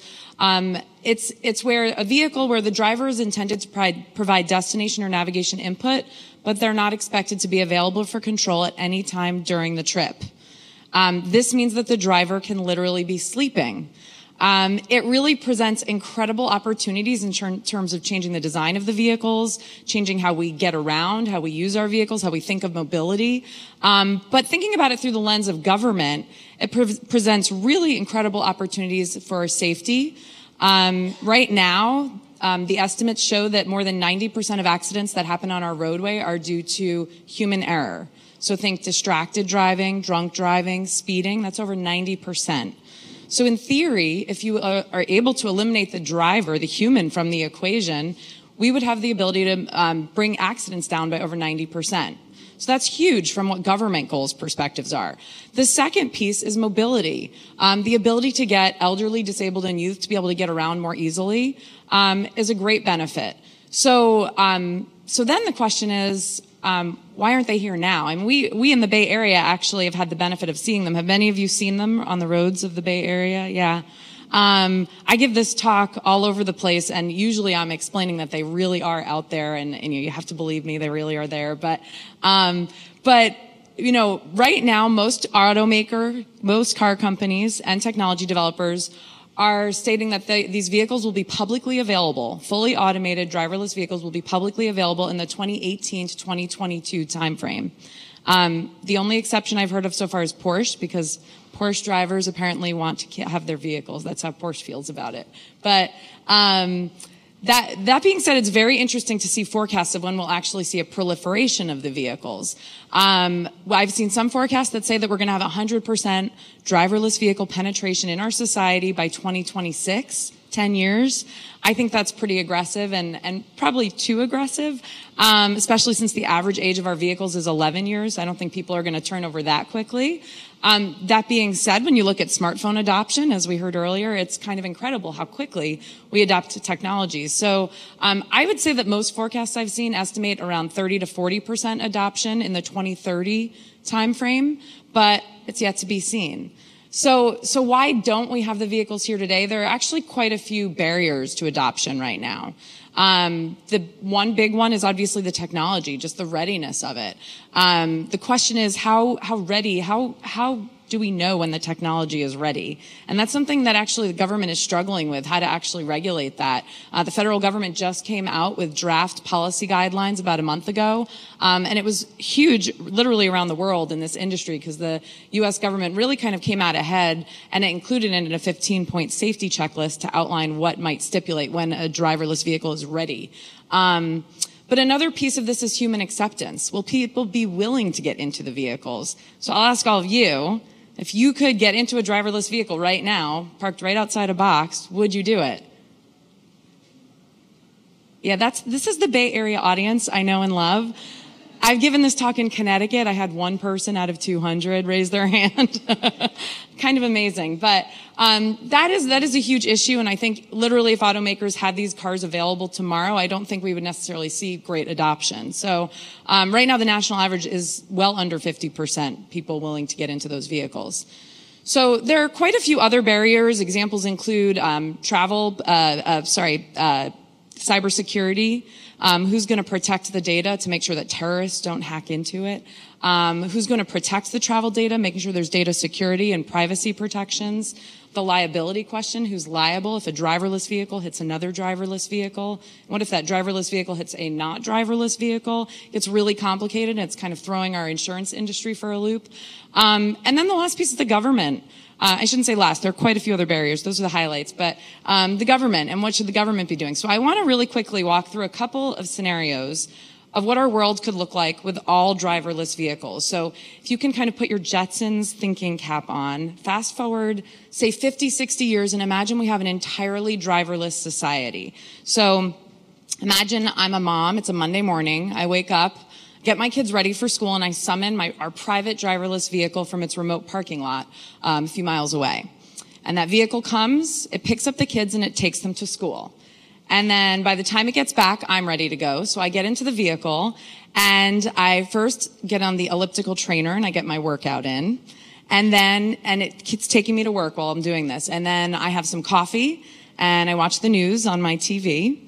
And then I see I should probably get started on my work day, so I start working. And then eventually I do get into the office. So I'm probably sitting in traffic for most of that, but I don't really care.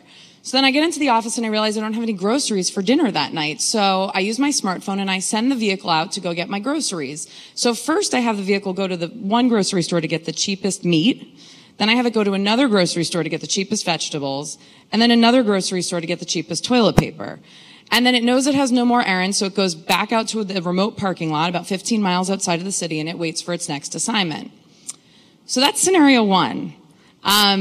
I've given this talk quite a few times, and I've had quite a few people say to me, that sounds like a dream come true. It's what I've been waiting for. And it's actually what I call the nightmare scenario. It's actually very frightening if you think about with the way that we have congestion today.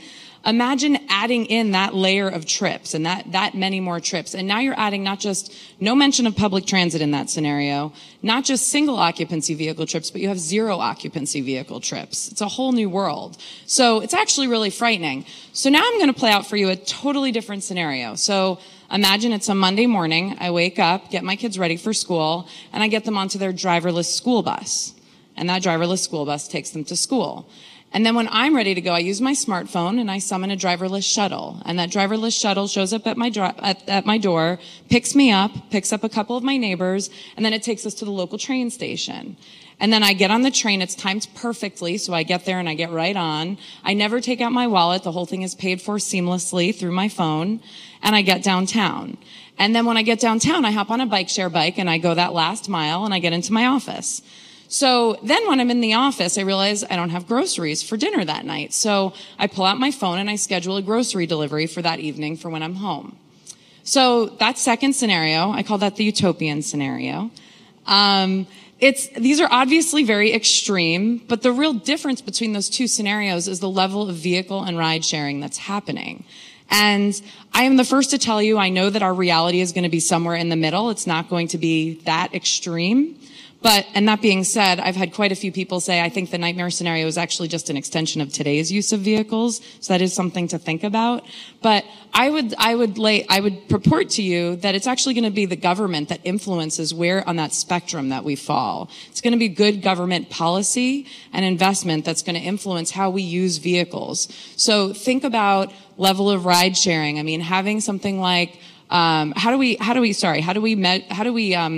impact, the vehicle miles traveled impact, could be with things like road user charging or high occupancy vehicle lanes. We need people to actually feel the impacts when they make the decisions to use their vehicles that much.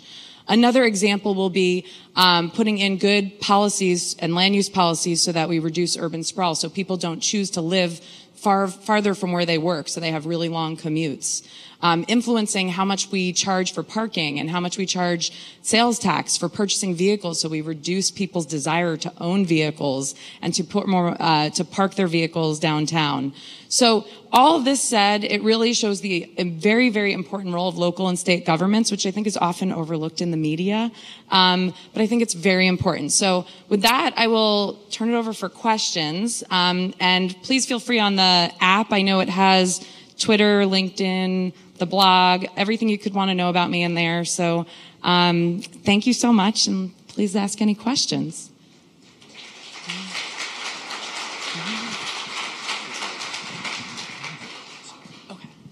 You know, we're a little bit behind schedule. Let's give Lauren another round of applause. Thank you so much. If you have questions for Lauren, she will be here for a little while, so please connect with her one-on-one. So as you've already heard this morning, we are fortunate to live in a community, San Mateo County, that values education. Time and time again, voters up and down the peninsula and throughout San Mateo County have been asked to support bonds and parcel taxes to help our public schools, and they have replied, for the most part, with a yes. Education foundations raise money for our schools. Businesses, large and small, offer support.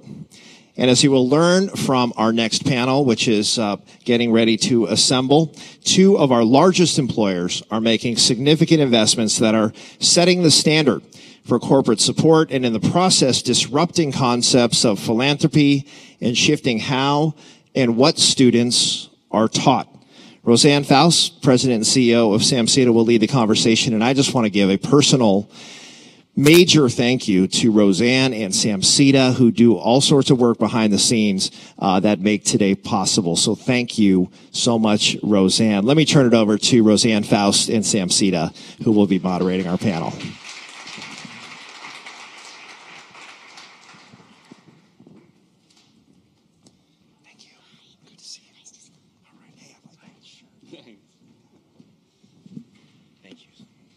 Thank you, Kevin, and thank you, Warren, because it's really their vision that has made Connect for the last 4 years happen. So we have two fabulous speakers. If you have not downloaded the app, I'm going to really encourage you to do it because their bios are on there. They're fantastic, and you can figure out which one likes to ride horses and which one likes to fly planes. So it's a challenge for you. And it could be the same person, just saying. So Ragnar is going to start. Great. And I'm actually gonna step down here while you two are talking. No, that's perfect. Okay. Thank you so much for giving me the opportunity here. Last night, I could not sleep because I was so excited. So if I do fall off of this chair, you'll know why. But my name is Ragnar von Schieber. I'm from Genentech. And I will jump in here today. We're going to be talking about Future Lab, which is Genentech's commitment to science education in the South San Francisco Unified School District. And a little bit about Genentech. So we were founded 40 years ago. We are credited with founding the biotech industry. We are located in South San Francisco with about 9,000 of our total 14,000 employees at that site. And we're really about the discovery and the development and the bringing to market of medicines for gnarly diseases that are out there. And we have about 35 different medications right now on the market. So, press the wrong button here. So what I want to talk about is that science. And our science is what really drives our business. And our love for science is what I'd really like to talk about today as we are sharing that love of science with South San Francisco Unified School District as part of Future Lab. 2 years ago, we embarked on a pretty amazing journey with the school district. And I'm one of three people really in this room. Two of the folks from South San Francisco Unified could also do this presentation. And it's so exciting to see that the collaboration between the public sector and education and corporations working together so closely. So Future Lab goals, what we're looking to do is bring science alive for students K through 12 in the public school system of South San Francisco Unified. You know, we're looking to share that science in our backyard, right where we are, with the district that's there. It's a district that's great. You know, education is really important, but there are some challenges to South San Francisco district. And we really want to share biotech with the next generation so that the next generation of innovators and scientists will be coming to work at Genentech. We're really about those career paths. We're committed to making those career paths happen for local youth. And diversity in STEM is a vital importance for us as we get more brains, different perspectives, thinking to help solve big problems out there. And finally, employees, and this is the big piece here for me, is engaging those employees in doing great stuff and really loving the company that they're working for. So a couple of tenets for Future Lab. One is hyperlocal. And we talk about this as a key tenet for Future Lab. Our partnership with one school district, one public school district, I think is quite unique. It is something that we haven't seen yet, and something that we're really excited to be championing. Hands-on STEM. We know that kids are excited to learn. They're excited to learn when the content is exciting and when they're able to engage in that content, right?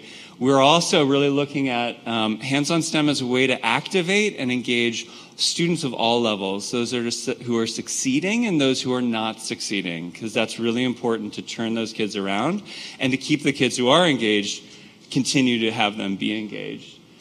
The third piece of our puzzle really is around mentoring and the value that it brings on both sides of the equation. For kids, and especially the kids that we're working with, it's a real opportunity for them to visualize themselves in potential roles and as potential future adults and workers. It's also an amazing opportunity for our employees to give back and to really see the impact one-on-one with the students that they are helping. So important on both sides of the equation. And then finally, the fourth factor is, Future Lab was built in South San Francisco for South San Francisco by South San Francisco Unified School District and Genentech, right? And this is the key piece here is really the listening ear, the collaboration that we have been able to achieve together with the district. So what is Future Lab? I'm going to just showcase a couple of the signature programs that we have, which are really K through 12 STEM education, age-appropriate science, hands-on. In elementary school, we look at Gene Academy, and Gene Academy is our on-site mentoring program that's getting kids excited about science, right?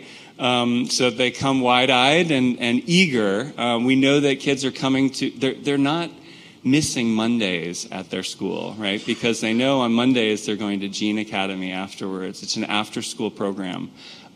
Helix Cup is our middle school flavor of program. And this is where kids are learning that they can do science. It's about engaging students in science. And this is the time, 8th grade, 50% of all kids lose interest in science in 8th grade, right? So this is an 8th grade science competition, not for the best and brightest, but for every student in South San Francisco Unified School District. And then the third piece of the third major signature program that we have as part of Future Lab is Science Garage. And this is really where we expose students to the opportunities of science and the potential of how they might work in science. It's about a biotech curriculum that we are working with the district, a 4-year biotech curriculum, and also a Science Garage, which is a state-of-the-art teaching facility where biotech will be taught within the school district. I want to give you just a quick flavor of each of those three components here. Gene Academy is a pretty magical thing. We have 200 kids, 3rd through 5th grade, mostly English language learners, about 60%, mostly Latino, about 80%, coming on campus every Monday in school buses. They arrive with their backpacks, which are way too big for them.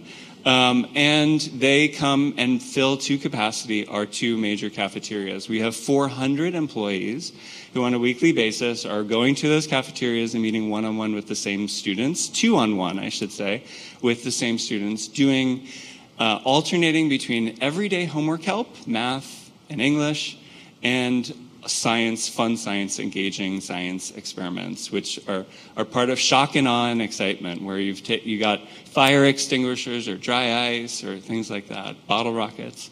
And this is a place where, a lot of these kids don't have one-on-one time with an adult. A lot of their parents are immigrant families, who are working 2 to 3 jobs, and this is a really valuable time where they're having not just 1 but 2 employees and adults really looking to them and seeing how they can help them, teach them, also mentor them, and just be a friend for them. Helix Cup, a science competition, right? Many companies have science competitions for the best and the brightest, right? This is a competition for every student. And it's not just a science competition that is really moving the muscles of science. It's really about teamwork. It's about collaboration. It's about communication, right? Students are in teams of 3 or 4. And together they do design challenges, and there's 4 of those design challenges that span the entire second semester for students.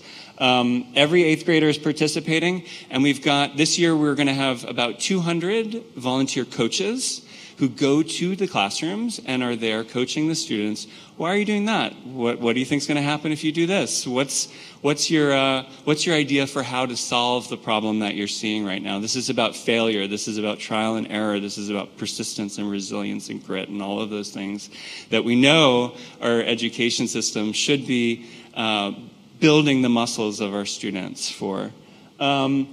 It's also about shock and awe. It's about meaningful and magnetic experiences. How many of you guys have done an egg drop previously, right?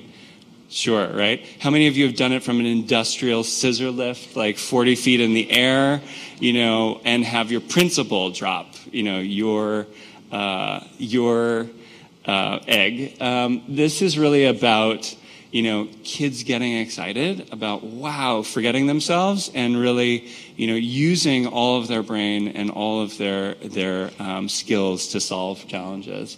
Some feedback from last year that I think is really fun to see. 51% of students, and we've got lots of data, but I'm just showcasing this around this one particular program that we've got.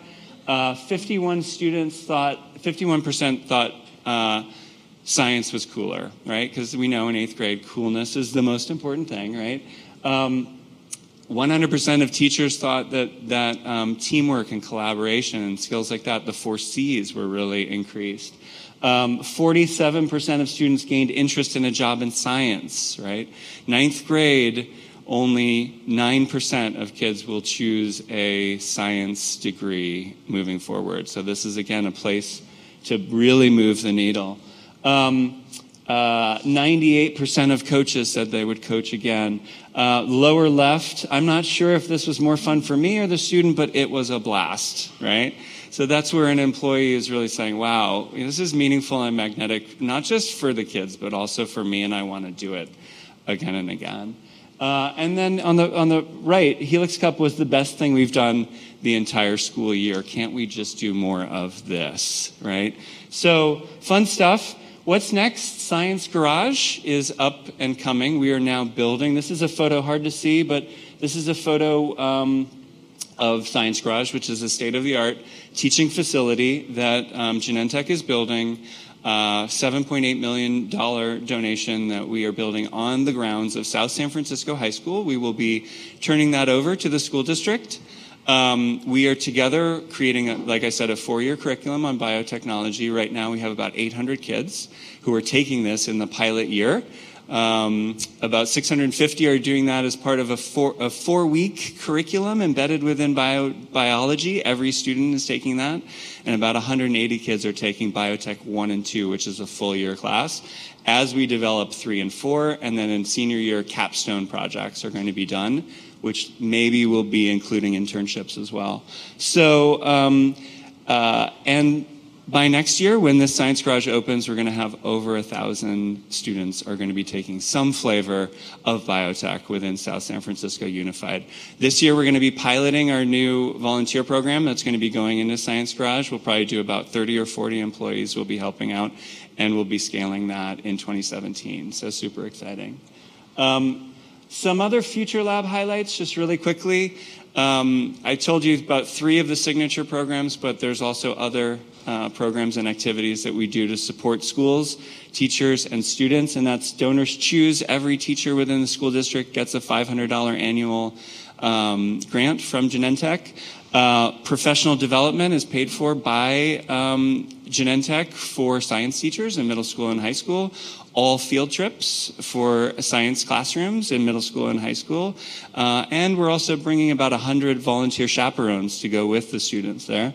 2 scholarships for $50,000 for 4 years go to 2 of the students from every year to the high schools. And then we have over 1,300 volunteers per year giving about 25,000 hours across these many and varied programs. And, the success factors, again, I can't belabor this more. It's really the partnership with South San Francisco Unified, where we have co-designed this. We have helped build the capacity of the district so that there's a teacher on special assignment who is able to support a lot of the programming that's going into this. We've created an incredible listening and collaborative approach, continuously learning. We meet on all levels of the district, across all of our projects on a continuous and on constant basis. And we've really come together we are coming together to create shared outcomes and what we're really looking to accomplish here. So, and I think that is it. I don't have time necessarily. 1 minute and a half. Can I do it? All right. You'll see. My name is Stephanie Romero, and this is El Camino High School. I'm Kelsey Woods, and I go to South San Francisco High School. And we're going to be job shadowing at Genentech. The campus is beautiful. I've seen it. I know that they have a DNA-shaped road when you look at it from above. We bring kids from South San Francisco high schools to come here to Genentech to learn about what life is like here at Genentech. So they walk in, they sign up. Of course, it wouldn't be a Genentech event without t-shirts and some swag. The primary focus of what we do here is to get these kids to participate in what we call career encounters. So we have 8 functions. The kids will actually rotate through at least 3 of them, and they get to get some hands-on experience of what life is like in those functions. We hope that it's a real engaging day for the students. I was excited, but I never thought I would be this hands-on. As you can see, I'm dressed in the lab coat. It's pretty fun.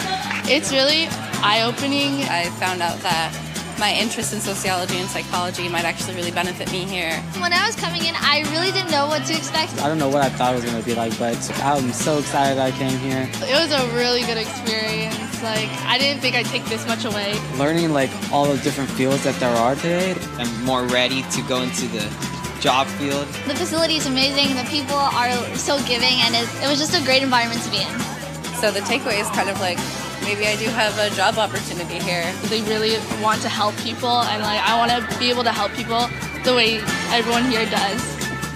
If I could come here every day, I would.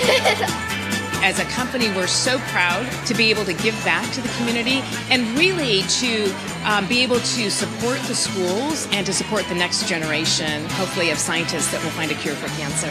Great job, analytical team. Good job.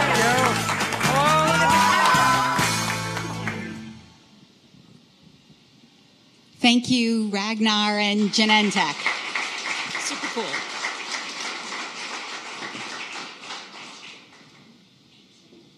So we are now going to have Colleen Cassidy from Oracle. So super cool. Loved hearing about what Genentech is doing.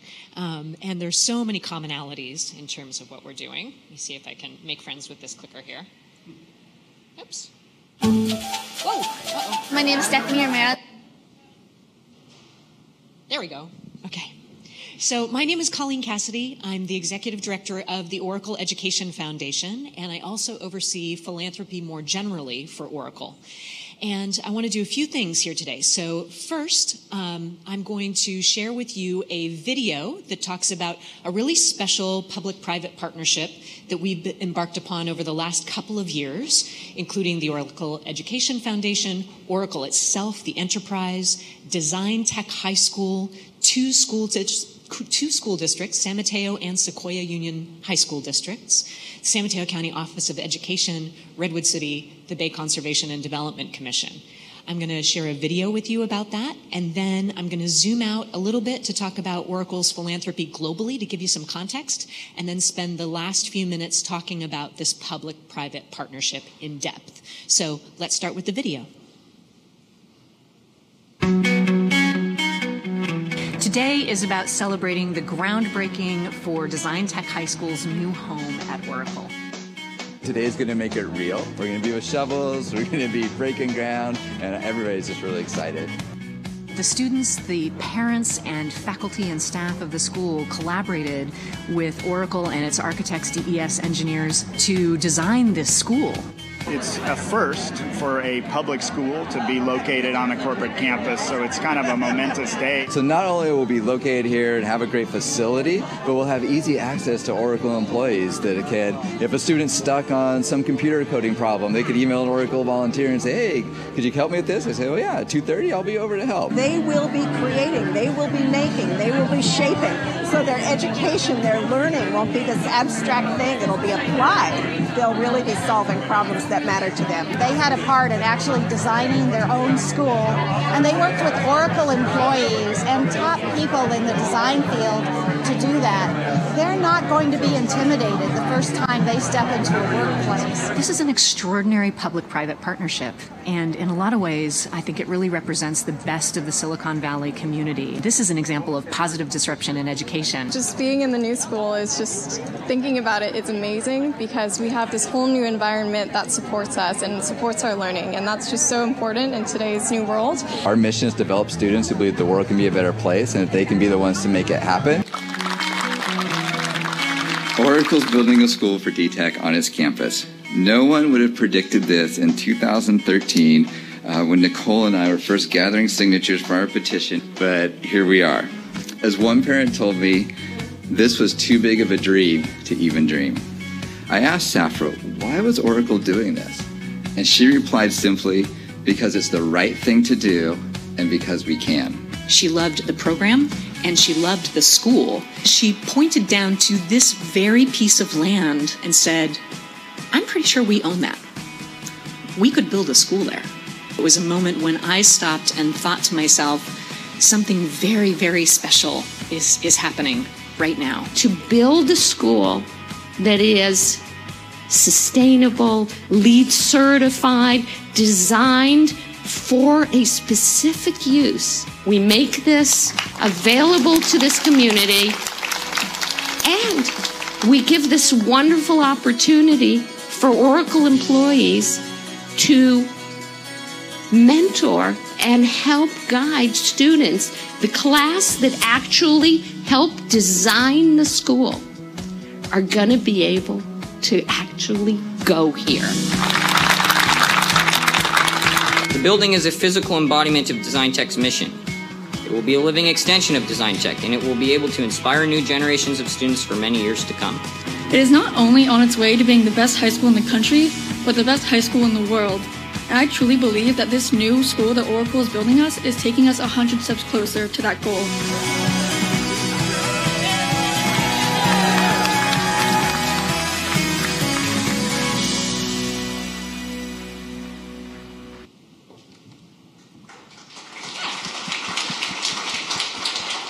It's fun, huh? All right, so now we're going to zoom out. All of Oracle's philanthropy focuses in 3 key areas. That is education, environment, and community. And this is globally. Oracle volunteers help to execute on that philanthropy by initiating volunteer projects with nonprofit and non-governmental organizations around the world. And about 90% of those Oracle volunteer projects are initiated by employees. This fine-looking group of folks who are a little scruffy and dirty-looking are sitting on top of an 8-foot-high pile of ice plant, which is an invasive non-native species here in California, and they just ripped it out of Rodeo Beach with a nonprofit called Nature Bridge that does field science education. They are an example of more than 27,000 Oracle employees who volunteered in fiscal year 2016, working with over 500 organizations on more than 1,100 projects around the world. Oracle Giving, again, supports those same 3 dimensions of work.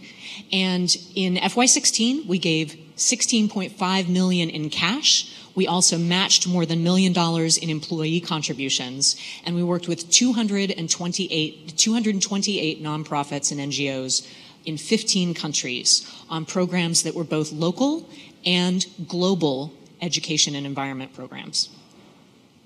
Here in the Bay Area, this is what it looks like. And hopefully you see some of your favorites on that list, including Sam Sita, our host here today. Finally, the Oracle Academy is our in-kind donation program. We advance computer science education through the Academy by donating Oracle software and curriculum, mostly to higher education institutions, colleges, and universities. The annual value of that is in excess of $3.5 billion a year. And that includes the discount, by the way. It touches more than 3 million students in 110 countries. So that's the high level. And now I want to spend the next few minutes talking about the Oracle Education Foundation in a way that is pretty hyper-local at this point. The Oracle Education Foundation is a nonprofit organization funded by Oracle. It was founded in 2000, and I joined Oracle to start the foundation. What I can tell you is that the mission of the foundation has been very consistent throughout those 16 years, focused on digital inclusion and helping students develop technological fluency. That said, the way that we deliver on that mission has morphed 3 times, most recently in the spring of 2014, when we decided to develop a new mission program. We have a long relationship with Stanford University and with the D School at Stanford. How many of you know the D School at Stanford? The Hasso-Plattner Institute of Design, right? Where design thinking was codified into a notion that hopefully a lot of us are familiar with now. And so as design thinkers, we approached developing our new program as a design thinking exercise. So that meant we started doing empathy work with our users. And we knew one group of users right off the bat because our CEO, Safra Katz, said, I want our employees involved in students' educational experience. We have amazing people, and I want them to be part of this new program. That was her only requirement. We also knew that high school was a sweet spot for us. So what we did is gathered 50 people for 8 hours for a program design challenge. That was Oracle employees, it was representatives of 9 Bay Area high schools, and some nonprofit best practitioners working in STEM and STEAM. And we worked with them to really uncover their needs. We pushed past our assumptions about what those needs were or what the solutions were to find bolder ideas. And we had them help us rapidly prototype elements of a potential new mission program so that we could understand what really mattered to them, what they really cared about. And among the things that they really care about are authenticity in their students' educational experience, technical acumen, and this is not just fluency with using existing devices and software. This is the ability to use technology to create new solutions, even create new technology. Empathy, because the one thing technology cannot do is empathize with you. And if you're talking about creating solutions to problems, people are involved in problems. You need to be able to understand their perspective and their feelings, put yourself in their shoes. Grit. We share the common respect for grit. Students need to learn to persevere through difficulty and even failure and understand it as part of the path to success. It is something that is inevitable and even necessary if you're going to create something that has never existed before. So the much vaunted innovation that we all talk about all the time. Creative confidence. Creativity is not the domain of creative types. Any one of us can be creative and can be an innovator. And all of those abilities are what we aim to deliver on through the Oracle Education Foundation and the new program that it's been piloting with Design Tech High School for just going on 3 years now. We've just begun our 3rd year.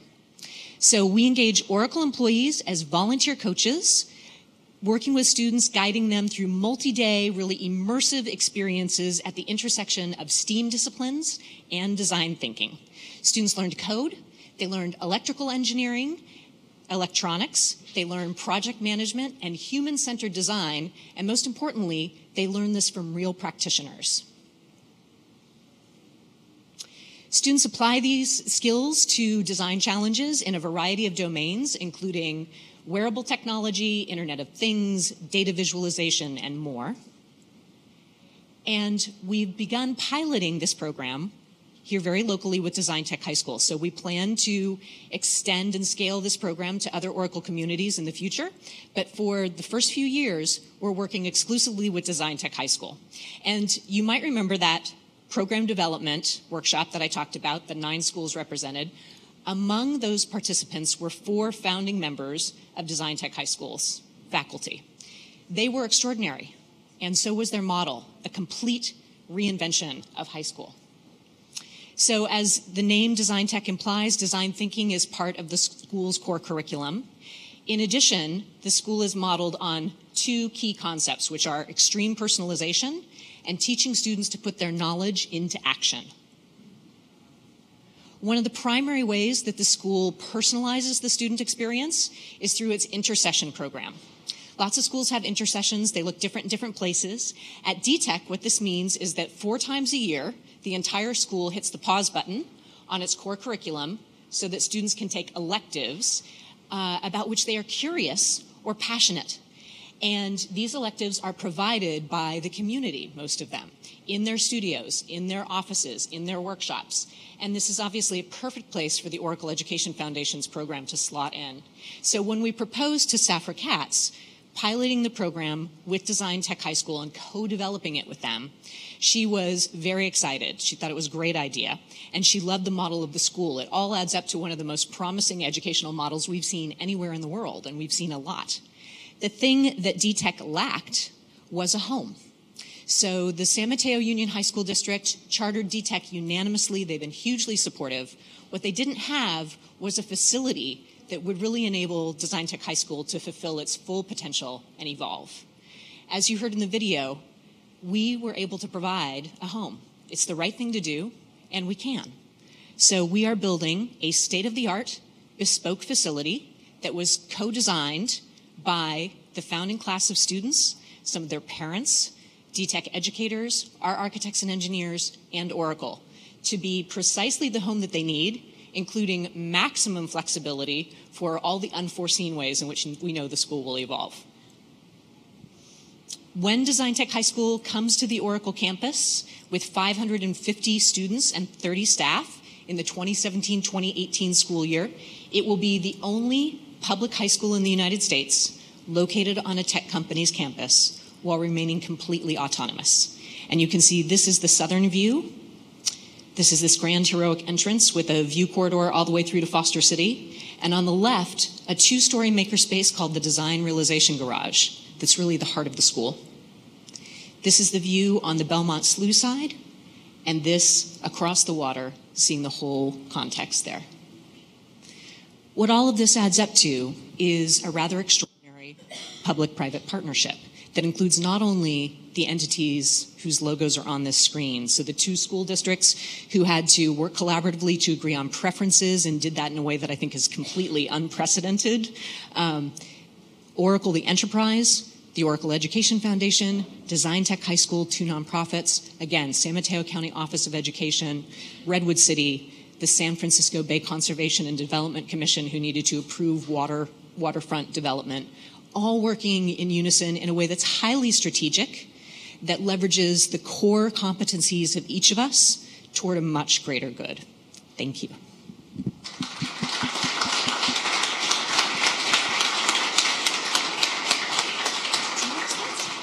So it's now time to open it up for Q&A, but I want to ask a couple questions first. Before both Ragnar and Colleen's presentation, how many in the room had a little bit of knowledge about what Genentech and Oracle has done in terms of education? How many of you had really virtually none, that you weren't aware of what they were doing? Part of the goal of Connect, and frankly, one of the major roles of SAMCETA as an organization, is really to connect the greater community with what business is contributing, besides employees, traffic, and housing problems. I'm just going to put it out there. What you see from these two companies, these are Fortune 500. They are two of our major employers in San Mateo County. And each of them, in their own way, said, they answered the question that I was going to ask, which is, why do you do it? Because it's the right thing to do. Very simple. It's not complicated. They care about our kids. They care about education. And they have really put themselves out there. So my challenge to everyone in this room is when you're in a conversation with your friends and neighbors, and it talks about all the traffic, all the issues where we don't have enough housing, kind of the quality of life, can you please just bring up these two examples? Because I think they go a long way to explaining a whole other level of the business community, and one that I'm not sure anyone in this room could not be proud of. So that's my ask to you, and I see people nodding their heads, and I very much appreciate it. We have time for Q&A. I was sitting over to the side, and I had to sit over to the side because I get so excited about both these presentations. I've seen them before. I was at the groundbreaking for Science Garage and DTech. These two individuals are probably two of my absolutely favorite people in the world, and I just was starting to shake. So I figured it was best if I sat over there. So we have time for Q&A. We're going to pass the mics around so we can make sure that we hear people. Please go ahead and ask your questions. This is usually not a shy crowd. There has to be someone, other than the fact that you're tweeting this information out or Facebooking it. Elisa McAvoy. Yeah, hi. Thank you so much, and I'm really impressed with all the work that you're doing and how involved you are. And I got to go out for a Hinton visit at Genentech a few years ago, so thank you. I just wanted to ask, are you in circles with other big companies, small companies around here? Are you spreading the story of what you're doing? Because I think that would be helpful. We look around. There are some companies who are involved in education, and there's a lot who are not. So I think there's a real opportunity for them to help school districts.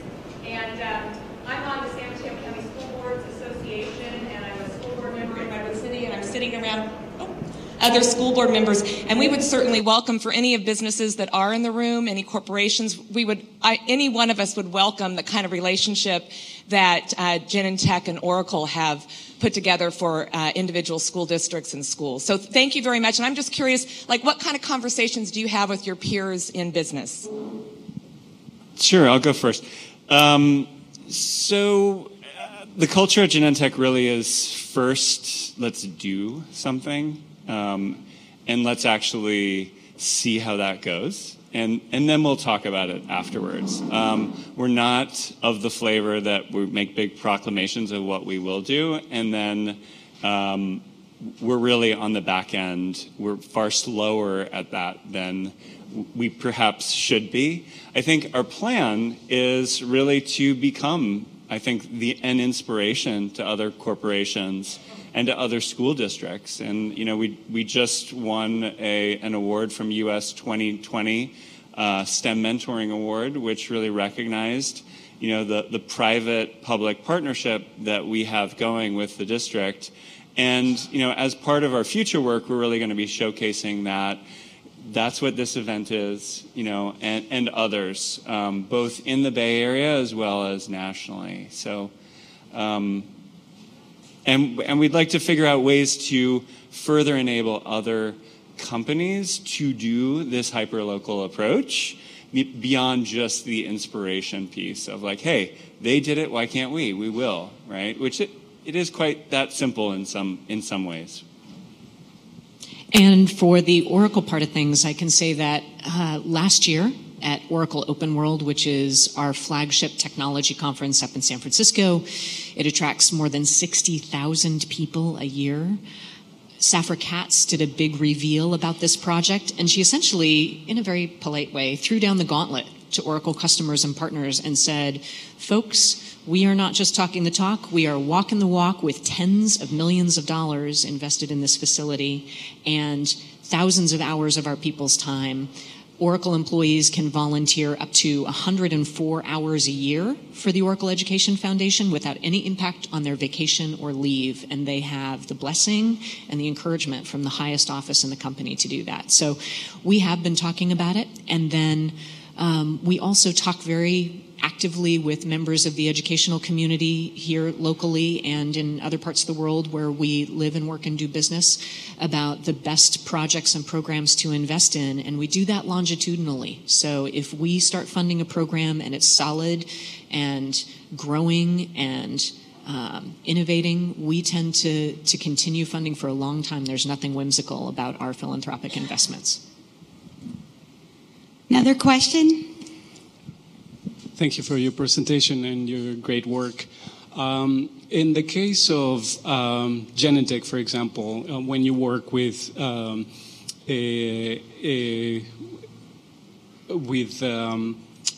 education entities or administrators, do you bring specific goals, or are they open to expand their, the curriculum, or how did it work in your experience? Yeah, we bring a lot of humbleness when we come to education, because that's not our business, right? Our business is science and health outcomes. And so we really look to education and to our partners to really, that's the expertise that they bring, right?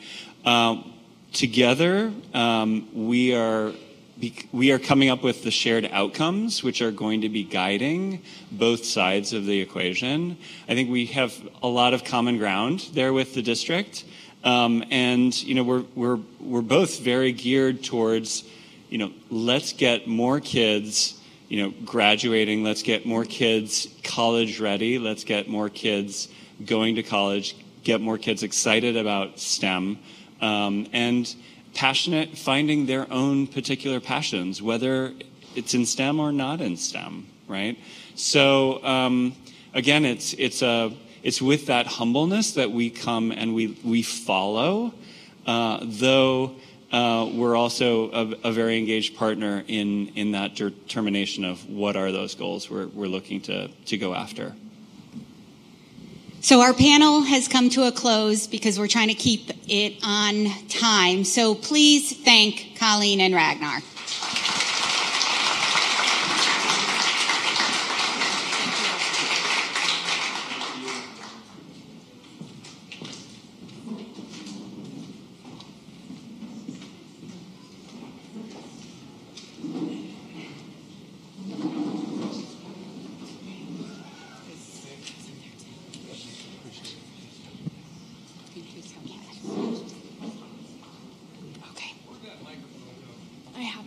For you. Can y'all hear me okay? Yeah, I'm not going up on stage again. All right, now I'm really excited about this presentation.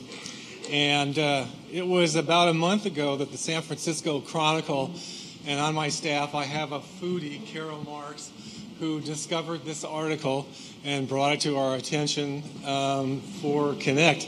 But the story ran in the Sunday food section about impossible foods. And it's meatless patty. And we wanted to, we actually talked to Impossible Foods about serving you meatless patties for lunch today. But we just couldn't work out the logistics, so just keep that in mind that it's a meatless patty, it's a disruptive food. In any case, in the article, the company founder, Patrick Brown, explained that the idea originated during a sabbatical he took from Stanford University as a biochemistry professor. And he took that sabbatical about 6 years ago. He set a personal goal, which was chase solutions to the most important problem in the world. He said, quote, "I decided that the problem was the use of animals as a food technology, and that technology is by far the greatest threat to the global environment." So here to tell us more Now, they've been all over the media. How many of you have read stories on impossible foods in the media or heard it on the news? Yeah, not a whole lot. But anyway, come on over here. Now you'll hear it. Now we're going to hear all about it. But we're really thrilled to have Impossible Foods Chief Strategy Officer Nick Halla with us today. Would you please give him a Redwood City welcome? Thank you. You might want to come on stage. Yeah, sounds good. Thank you for the nice introduction. And it's exciting to be here in Redwood City, which is our home turf. We're just a couple miles down the road. And so we've been here in Redwood City for almost 4 years now. So I'm going to tell you a little more about what we're doing at Impossible. And that was a great introduction of what we've kind of just a high-level grounding. But I'll start out with a question, which I guess you already answered. But what is the biggest environmental threat to the world today? And it is animal farming, the way we use animals to produce food. A lot of people talk about the way we do transportation and moving to electric vehicles or autonomous. Like that can take a lot of the impact of that system out, but I'll go through some statistics later. A lot of people talk about our energy production, but environmentally, if you look across the board, it's animal farming. In my background, that's the world I came from. I grew up on a small family farm in Minnesota, dairy farm, and saw the production from the ground. And at a small point source, don't really see the impact nearly as much, but from a global perspective, it's huge. And then I worked at General Mills designing manufacturing systems and new products and could see how we could actually deliver food to billions of people across the world. But in those industries, very few people are ever really talking about what the actual impact was of these systems worldwide. So for animal farming today, a couple statistics to remember is if you look at all the global livestock, the production covers 30% of the world's arable land surface non-covered by ice. That's the size of North America and South America combined, just to raise animals. And if you include grazing, it's 50%. 50% of all the land is used to raise animals for food for us. From greenhouse gas emissions, it's more greenhouse gas emissions than all transportation. Uses a quarter of the water supply. And the craziest statistic is species. So right now, there are 16 times more biomass of cattle than all living wild mammals left on Earth. 16 times. We're just squeezing everything else out just to produce food for us. And the worst part about this is the United Nations Food and Agriculture Organization predicts that the consumption is going to increase by 70% by 2050 as population rises and middle classes want more rich foods like this. So how are we going to do this? And that's where Dr. Pat Brown took a sabbatical looking at, as a biochemist, can we do this? Are there ways we can create better solutions? And it's relatively simple. If you look at a cow, for every 33 calories a cow takes in, for every 33 grams of protein, we get 1 calorie and 1 gram of protein out. So as a technology, a cow is great at producing products that people love, but it's very inefficient. And if we go to the primary source, we go to the plant bases that they consume right away, we can pull the nutrients out of that system to recreate the products directly from plants with a small, tiny fraction of the impact that we have on the environment today. So when we started, it was an idea. And there's very few ideas in Silicon Valley that can actually have worldwide big changes really to global ecosystems. And this is one of them. The way we approach the problem is first we have to understand, why does everybody out here love a juicy steak or mozzarella on your pizza? And when we understood the fundamental properties of what was driving that, then we'd go in the plant-based world and individually pick out the pieces that we need to recreate that. And I'll go through an example. If you look at flavor of meat, the flavor of meat when you put a burger on the grill isn't like you're smelling meat flavor. You're smelling hundreds and hundreds of different compounds that your brain will perceive as meat. So we need to understand what was driving that. What's causing that chemistry to happen as you cook?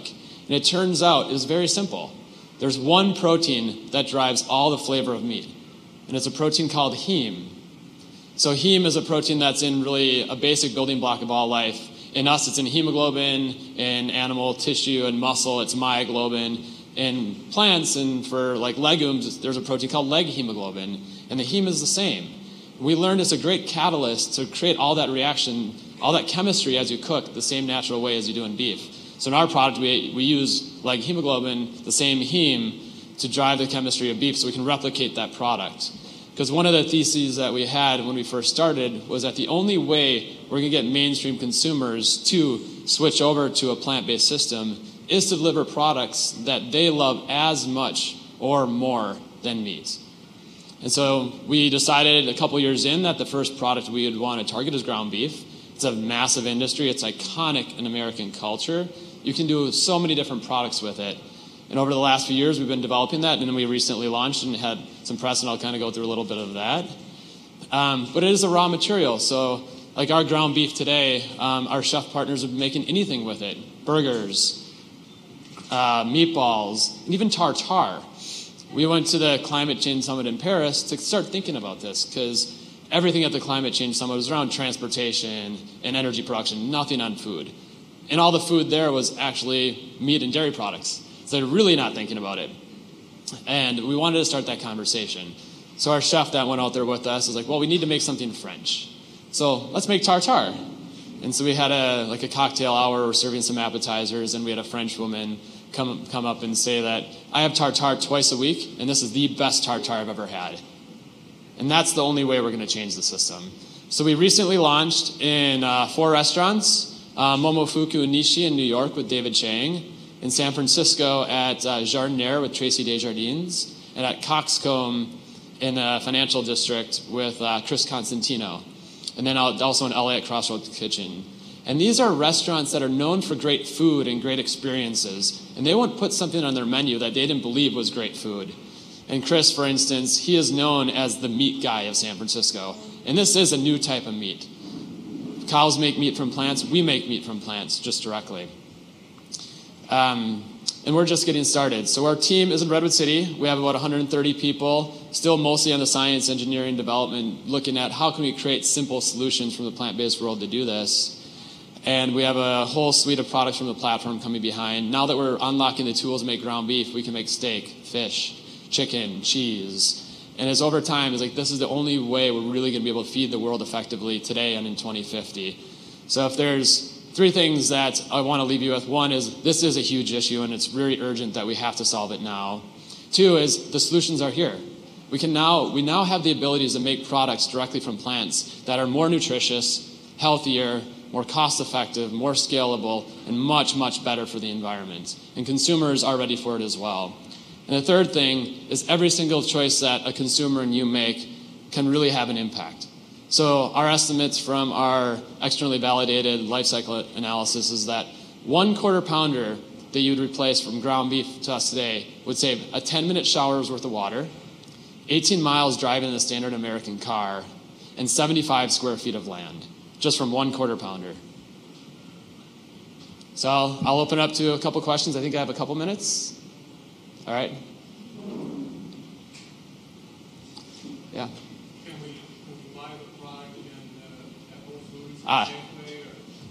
So eventually, yes, not right now. So we, as we started looking at what was the best way for us to go to market, we have such amazing chef partners really across the globe that want to help us deliver this message and story and help educating consumers with what we're doing and why it matters. We decided that for our brand, it's much better for us to build with the chef partners that are ready to work with us. But as we continue to scale, our intention is to be everywhere where meat is, grocery stores, direct delivery, fast food, restaurants across the board.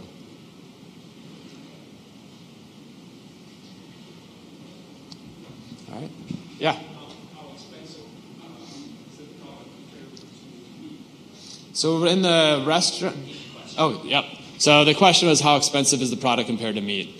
And so we are in 4 places today. So at Momofuku in New York, we're $12 for a burger and fries. This is in Chelsea. At Jardiniere, we're $16. Coxcomb's a bigger, juicy, more gourmet burger at $19. And I think at Crossroads, it is $16. So it's in that range. And over time, as we continue to scale, we believe we'll actually be much more cost effective than beef over the next several years. Yeah.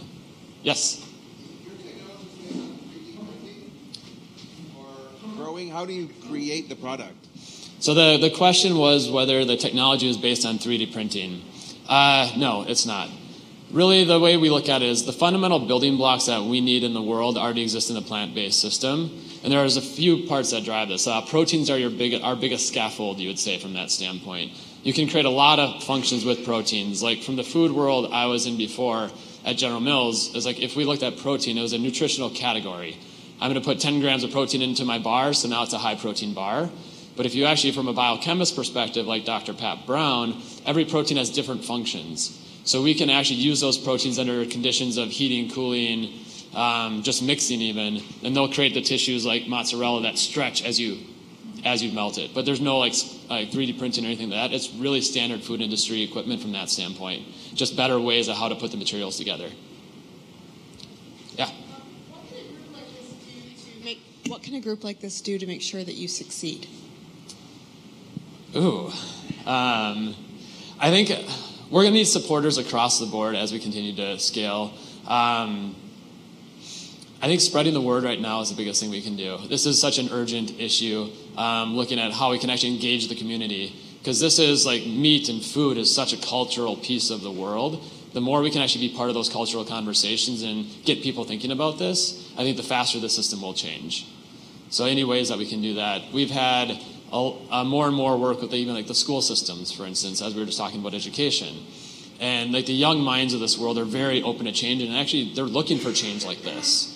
And now that we have solutions, getting people like that like intrigued and excited is really the next future leaders that we have, or that are the ones who are really going to drive the change. All right. Well, thank you. If you have any questions, talk to me later. All right. Awesome. Thank you very much, Nick. So I am very excited to bring up the gentleman standing next to me. We are thrilled to have Steve Spinner with us this morning. I said earlier that we wouldn't be reading any bios, but if you'll indulge me in this case, I'd like to touch on just a few highlights. Steve is the founder and CEO of RevUp Software, a leading data analytics software company right here in Redwood City. Steve was previously involved in angel investing and was an advisor to over 50 startups. He also has been a senior executive in a host of technology and media companies over the years. In his personal time, Steve is one of the most sought-after political strategists and fundraisers in the country, having led Obama's fundraising efforts in 2008 and 2012, and most recently chairing Ro Khanna's congressional race. I first learned about Steve through an article in Bloomberg News earlier this year. Let me read you just a quick paragraph. For months, some of Washington's top campaign professionals have been buzzing about a product with the potential to turbocharge political fundraising and possibly much more. The product is a piece of software, an algorithm really, that is a distilled essence of a pioneering approach to fundraising developed by a few Silicon Valley entrepreneurs during Barack Obama's 2008 campaign, an innovation that helped lift him to the presidency. So here to tell us more about how his disruptive fundraising, and I need to book some time with you after. Let me turn it over to Mr. Steve Spinner. Steve, thank you for being here. Hi there. Thank you, everyone. Great. Works behind me. First, let me just start out, and hopefully this is a relatively simple question, and I'll get quite a few hands. So who here has ever done in their entire lives any fundraising? Raise your hand. All right. Thank you. Who here in the last year or two has done any type of volunteer fundraising themselves? Okay. Still very high. Who here in their jobs, whether it be elected office, nonprofits, universities, any type of higher ed, who here currently is in the field where they have to do this professionally, where they have to fundraise? Okay, still about 20, 30%. All right, well, thank you very much for having me here. Let me just tell you a little bit about myself, and then I'll go into what we've done. As the title of the talk is, I love fundraising. I've always loved it. It started when I was in 6th, 7th grade. There was an American Cancer Society bike-a-thon in my neighborhood in Long Island, New York. And my mother allowed me to go out door to door, up and down my street, calling some friends and family to do $1 a mile. And my mom thought since I had a 3-speed bike and I didn't bike much, maybe I would do 2-3 miles and that would be it. And lo and behold, we went and I went to about 100 homes and called up people. And I went lap after lap after lap after lap. And at 14 miles, my mom finally shoved me off the bike, and I raised, $1,500, won the contest for the most money raised for the event, and all of a sudden I got a 10-speed bike as the reward. And so here I am, I'm in 6th grade, I'm like, this is good. I mean, I can do good, and I get a reward for this. I like how this works. And right then and there, I fell in love with fundraising. After college, after I'd worked at McKinsey & Company, I wanted to do something different before I went to grad school. And for me, it was a very personal decision. I wanted to work for the Olympics in Atlanta. And I had the privilege, I had the honor of being part of the revenue organization there. I headed up, at all of 22, 23 years of age, I headed up the strategy group for the Olympics on their revenue side. And it was a very tall order for the 1996 Games. We had to raise $1.2 billion, and we got no government funding. And on the sports sponsorship side, $650 million of that had to come from our group. Well, the way the math worked at the time, you couldn't do sports sponsorships at the $4 or $8 million levels and add up to 650 unless you had 100 different sponsors, which would be terrible. And so my job, and I realized I had talent for this. A talent for this early on was that I loved thinking differently, and this was way before I moved to Silicon Valley.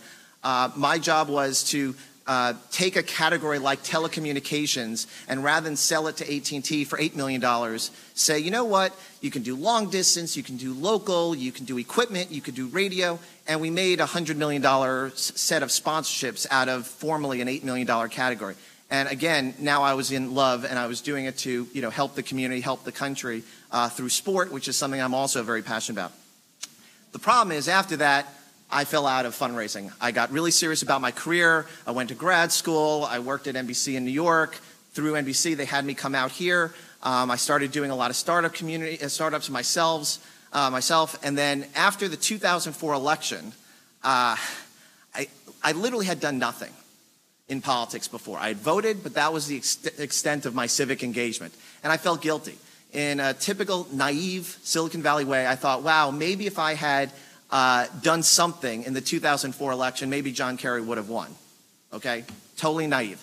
So I called up my friends that had been involved in politics and at a leadership level, and I raised my hand. I said, what can I do to help? And they said, come to a couple of events and write some checks. So that was in February of 2005. I wrote a couple of checks, and really quickly I said, this is getting expensive. What else can I do? It's getting expensive. So they said, well, if you can't write, you raise. And I go, how do you raise? Figure it out. And there was no best practices. There were no sharing of information, even just from friend to friend. How do you do? What do you do? What works? What doesn't work? No one did that. They just said, here's a link. Go raise money. And I said, is there any tools? Are there any technology? What, are you kidding me? Of course there's not. This is like politics. This is fundraising. We don't do that. And so I very quickly started doing it the old way, the traditional way, the historical way. And thankfully for me, I found out that I had this talent and passion for fundraising for politics. It was highly correlated to raising money for a company to raise money for a candidate. You had to have the same level of passion. You had to be able to stand behind something that you truly, truly believed in. I'm actually getting choked up. And be able to say, I need your help. I want your help. Can you give me 500? Can you give me 1,000? Can you give 2,300? Whatever. And it was just something that I was good at. I could spend a lot of time in it, and I very quickly started having success, being part of successful host committees, doing things at the congressional level, at the senatorial level, at the gubernatorial level. But in late 2006, at the end, it was November of 2006, I said, you know what, I really want to do presidential for the first time ever. And I'm under the radar, no one knows about me. There's something about this guy, Barack Obama. I'd love to get involved early. I mean, it'll be a 3-4 month thing, and we'll probably get squashed like a bug. But it's something I believed in, and I jumped on board. I was one of the first 50 people to have joined that organization. And obviously that didn't turn out that way for the betterment of the world, and he's been our wonderful president for the last 8 years. But that was one where I started, first time ever as a fundraiser for a presidential campaign. And I started small, did my first 50,000, did my next 100,000, did my next 250,000. and just kept going and going. And what was different was that I was the first person to start using social media in fundraising. Started using data to better understand my friends. It sounds pretty obvious. We should all do that. We should all be respectful of our friends, of their time, of their money. But no one had been doing that at the time. And so that allowed me, and by the way, all I'm talking about is I was looking at my LinkedIn profiles, I was calling up people, I was having conversations, I was checking out. In the conversation, I would understand, is it someone that they like to give early or did they like to give late? Were there any causes that they cared about? This person's cares a great deal about climate change. Keep that in the back of my head. This person really likes to attend women's events. This person likes to write small and then write multiple times. All those things I just used to keep in my head or on a pad. But that simple set of just being respectful to my friends and my network allowed me to then be one of the top fundraisers in the 2008 campaign. In 2012, I had a greater leadership position, and they asked me in this case to train others, to teach others to do what I did. But again, it was still without a technological solution. It was still laborious. It was still meeting with people, talking with them, asking questions, knowing what they cared about, but tailoring the ask, making it more targeted. And this all changed after the 2012 election. When Ro Khanna decided he wanted to run, he's a dear friend of mine, and I was supportive of that race, he had no staff. Any good Democrat finance person was not really allowed to work for Ro. So how could he run a competitive campaign in an extremely expensive market with no staff?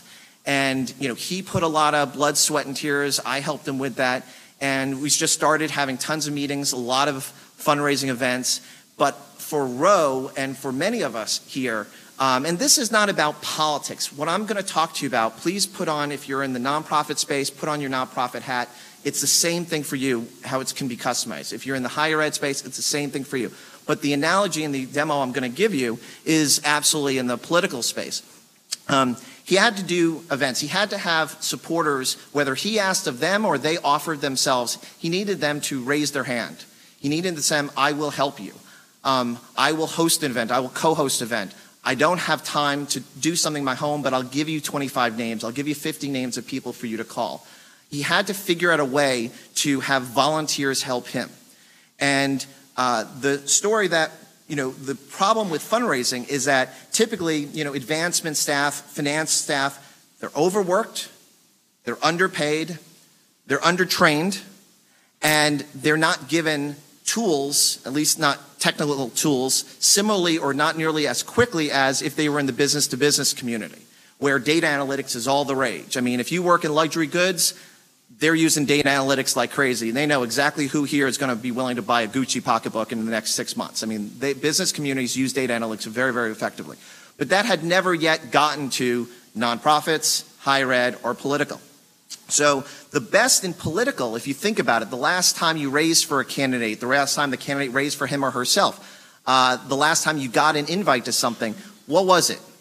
You typically probably got an email from someone. In most cases, it was probably a blast spam email to hundreds, if not thousands of people. It told a story of why you were supporting this candidate, and it gave a link. And that was it. That is less than, it's 0.013% of yield. Okay, so you're spamming. You're doing one level above the campaign spam blast, but it's not really targeted.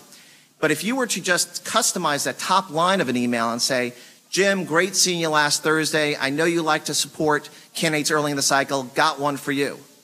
Now your yield is going to be 15, 25, in some cases over 50% yield. That takes work. That takes time. Who has time to do that? So it's not about sending out 1,000 emails. It's sending out 25, 50, 100 targeted emails, which for me allowed me to be very successful in the Obama campaign, which for Ro allowed him to be exceedingly successful running for a congressional campaign. But again, it still was not from a technology perspective. And the light bulb for me went off when we had a very famous venture capitalist, I don't want to embarrass him, so let's just call him Sam. Sam offered to do a fundraiser for Ro. And he said, well, what's the max I can do? And the answer at the time was $5,200. Great, can my spouse give? Great, that's 10,400 from me. What else can you do? What else can I do for you? Well, can you open up your home and invite some of your friends? Could we do? Ideally, we need a $50,000 fundraiser to meet our budget. And he looked at us, he said, you know who I am. I've raised hundreds of millions of dollars for my fund. I've raised hundreds of millions of dollars for various portfolio companies. Ask me, I'll raise you $500,000. And we went back and forth on this because, as everyone knows, politics is different than business. Politics is different than other types of fundraising. There are caps, there's partisanship, there's sensitivities between who you ask and what you ask of people. This guy just basically said, look, I'm going to prove you wrong. I'm going to raise you all this money. And this started 3 weeks out. With 3 days to go, Sam had a total of $16,000 in the pot that he had raised. And he's freaking out. And he's calling his friends in South Africa, can you wire 10,000? Another company, can you do 5,000? Another person, can you do 1,000 here, 1,000? He's sweating it. Now, Wednesday, the event comes and goes, and it's a wonderful event, and we raised $63,000, and so I'm happy, Ro's happy. But Sam has aged literally 10 years in the process. I mean, he looks crappy for his own event. And he comes up afterwards, and he said to me, and this is from one of the best tech investors in the world, he said, I will never do this again. This was a complete waste of my time. I have never been so humbled, so frustrated in any process in my life. When I send out an email, I get a response. Professionally, personally, politically, people weren't responding to me. I would have to send them a follow-up. And then they would say, really psyched that you're supporting Ro. Glad you're doing an event. Well, what does that mean? Are you going to come? Are you going to pay? So he's like, I have no idea. I'm sitting there going, I have no idea who of my friends care about politics. I don't know who of my friends have ever written a check to politics. I don't know who's a Dem. Oh, I could invite someone who's a Republican. I could, they could be perturbed with me. I don't know who's given to Ro. That's kind of a waste of time if I reach out to someone who's already maxed out. Oh my God, I could reach out to someone who's given to his opponent, and then they'll really be upset with me. And what every person does, they go through that litany of questions, and they push their computer away, and they go, I'll come back tomorrow. They procrastinate. That simple act of pushing your computer away when you initially are ready to go. You got everything. You got your email. You got your link. You're ready to go. But that simple discomfort causes that fundraising effort to fail by 50% right there. And every day that you continue to procrastinate, add another 5%. So the goal of fundraising, the goal is to make this efficient, to have high yield, and for me, and what's the cornerstone of everything I live by, is to be respectful. Be respectful. Have the right person make the right ask to the right person at the right time. You do that, you will fund your nonprofit, you will fund your university or your school, and if you're a candidate, money will not be the reason to raise your hand to run for election or for office or not. And that's the number one reason people choose to run or not to run. Can I raise the stinking money? That's not the reason. You should run because you want to run. You should run because you think you can make a difference. And money should not play that role. So this is about lowering the bar. This is about saying, I'll raise what I need to raise to get out my message. And, thank you. He's good at that. And so that's what the vision of RevUp Software was about. And now, if you'll give me the privilege here, let me show you what we did. So RevUp Software is data analytics. It is not the money. We're not the crowdfunder, we're not NGP, we're not any of the companies that the money goes through for the transaction. We're not the system of record. We're data analytics. We are a tool for staff to act more intelligently and more efficiently, but most importantly, my passion is we're a tool to give volunteers in any line of what they're trying to do, give them the tools so that they can be in 5 minutes, in 15 minutes, do more than they ever could have done if they committed 15, 25 hours to it. So with that, I'll just show you one. We had over 50 clients in the last year. I'm just going to show you this one because it's been in the news recently. So this is a political version of it, Ro Khanna for Congress. When a client signs up with us, when they reach out to us, the software needs to understand who's the client. How do we differentiate this person, this client versus 1,000 other clients? So this only takes 3-4 minutes of customization, but it's required. So Our team does it with the client. Ro Khanna, he's a South Asian male. He's 40 years old, born in Philadelphia. He's a Democrat running as a challenger to the incumbent for California House 17 at a federal level. 5,400 is the maximum contribution. He went to Chicago undergrad, Yale Law School, and his opponent was Mike Honda. But then this is what we call correlated campaigns, and this is completely flexible. You can add, take away. These are individuals, elected officers, other candidates who the client believes they're highly correlated with. So that if someone were a donor to one of these folks, if but they knew of Roe, they'd probably be interested in supporting Roe. And then here are some of the key issues that this campaign is about. Okay, so now the software, the algorithm, knows uniquely who the client is. And again, nonprofits, universities, same exact customizations. So every client gets a certain number of licenses, in this case 10. So I'm given one of them, this is live, and allows me with one click of a button to upload my LinkedIn contacts, my Gmail, my Outlook, my vCard, if I've got any spreadsheets. As we go mobile, we'll also be able to add Facebook right now. And it allows me to, in my case, I uploaded nearly 3,000 LinkedIns, 6,500 my personal Gmail, 1,400 of my professional Gmail. It dedupes them, it cleans them up. And when I click on Analyze, it then goes out to 150 political giving databases, federal, state, all 50 states, and over 100 municipalities. But then it also goes out to nearly 9,000 charitable giving databases. And with that, it takes those 9,000 plus databases, puts it against my 7,400 net contacts, puts it against the unique profile I just showed you, and here are my contacts, my friends, uniquely ordered, highest to lowest, likely to be interested in supporting Ro Khanna, the client. And this is page 1, and it's 25 per page, and I've got 300 pages. We're not going to go through 300, trust me. The way to read this is synced up with your account. So this knows if someone's given in the past, given in the present to the client, in this case, Ro Khanna. John Doerr has given he's been quite generous the last couple of years. He's maxed out, so that's why he's got 0 capacity remaining. I'm not going to reach out to him. Now, Imad, on the other hand, has given in the past. That's low-hanging fruit. Go get him. Click. David, on the other hand, has never given in this race, so that's greenfield. That's a brand new person that's a good high prospect. I may want to reach out to him. Laura is someone who has given, and she has remaining capacity, so I may not want to reach out to her. But now, Wayne is someone who's a dear friend, who's a supporter of the opponent. I no longer will reach out to him. I will be respectful. I will not piss off a friend. Which is one of the worst things that you can do in political fundraising. And so that's just an early warning that, to skip him. And Oren is someone who has never given in this race, but has given to other similar races. So if he's interested in Raja, maybe he'll be interested in Roe. Click. Now, any one of these folks that I want to know more information about, so let's say, let's say Ron Conway is an example. Oops. Sorry, it's the screen here. Oh, can't do it. Yeah, the screen's not letting me. There we go. Okay.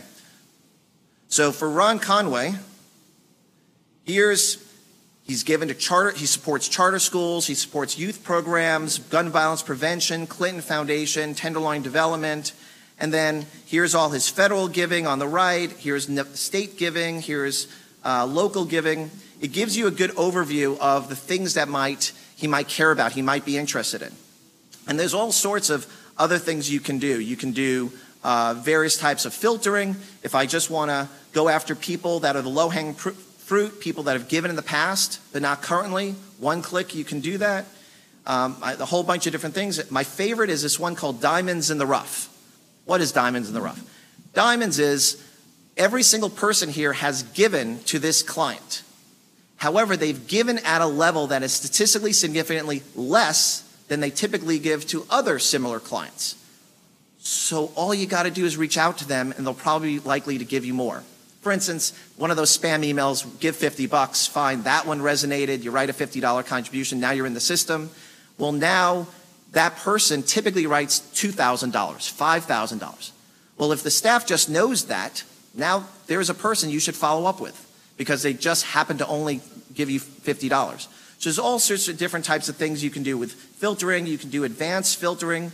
One of my favorites is, let's say I want to do an event for women, and I can take my 6,000, 7,000 contacts with one click, and now they've all been filtered according to if they're likely to be a woman, it's 98% accurate.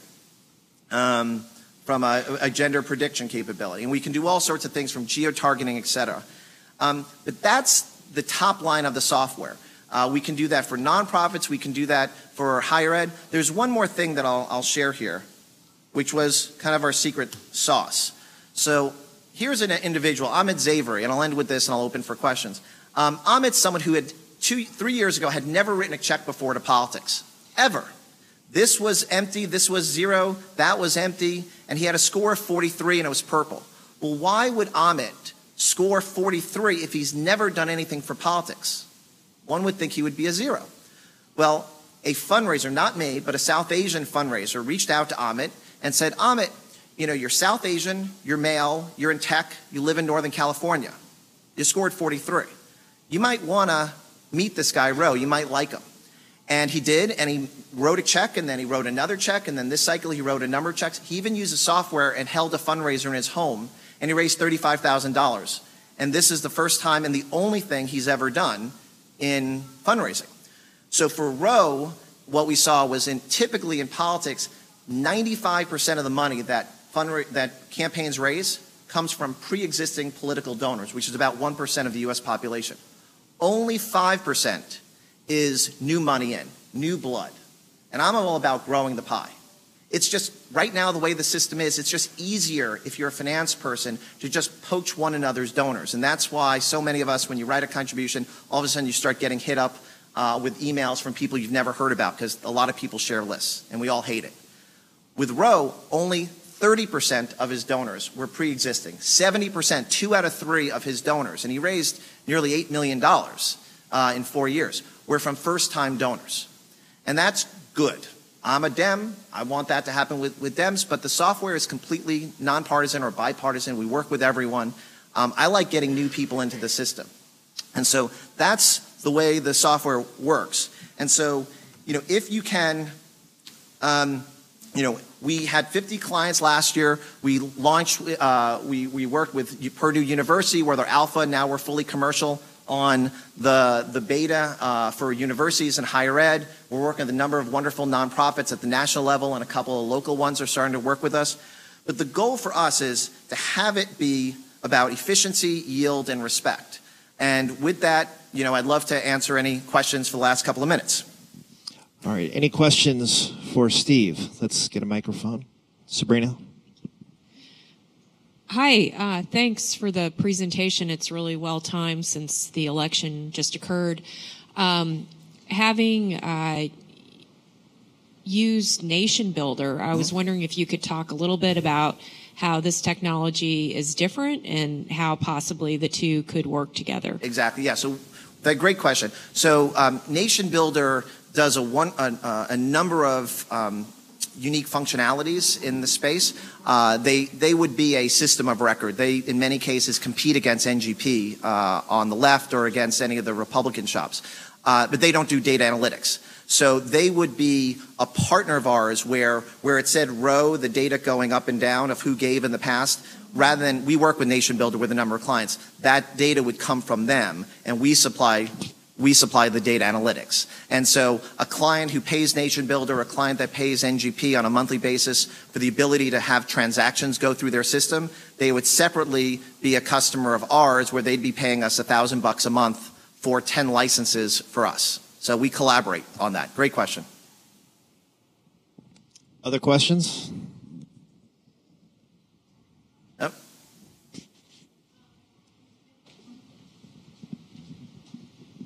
In what way have you thought about the 2018 election and the new American majority, like Steve Phillips and Amy Allison's work to mobilize the new American majority? You said you're going to go mobile. Will that smartphone access be a new approach for the next election?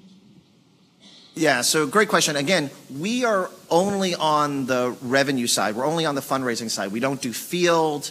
We don't do any of the wonderful technology that there are a number of great firms that are doing that. But we are going mobile. So what you just saw right now is the desktop version, which is staff and volunteers doing fundraising from their desktop. But what we'll also have in a couple of months, this is our mobile.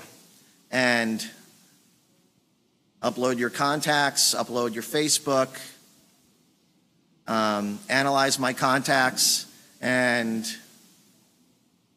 here, view my rankings, same thing.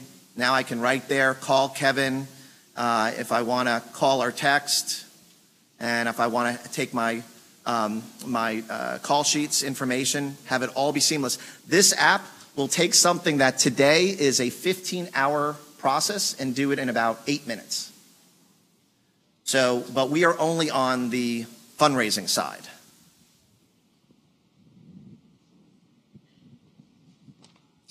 Any other questions for Steve? Yep. One more. Carol Marks. Yep. Carol, I'm going to give you my microphone. Hi, Steve. That was wonderful. I'm curious, is there training that you also provide for staff that might be making these calls that's a kind of a different nature, not just the use of the software, but... Yeah. No, that's a great question. So as part of any commercial relationship, it's not that we just give you the software. We have a team of people that help with the onboarding and help with the training. And so as we deploy with you, there's a major training that we do for the staff, and we also let them include as many volunteers as they want. And then we also we bend over backwards and help these folks beyond the initial deployment. And Ashling, who's on my team, who's here, is always on the phone all day long, sharing best practices of the various functionality. I only showed you probably about 50% of what the software does. It's a 5-minute demo. But yeah, no, it's important. A lot of these folks don't use software, or they use software that, I'm not kidding you, looks like it's from 1998. That's the industry, as we all know, especially in the nonprofit space.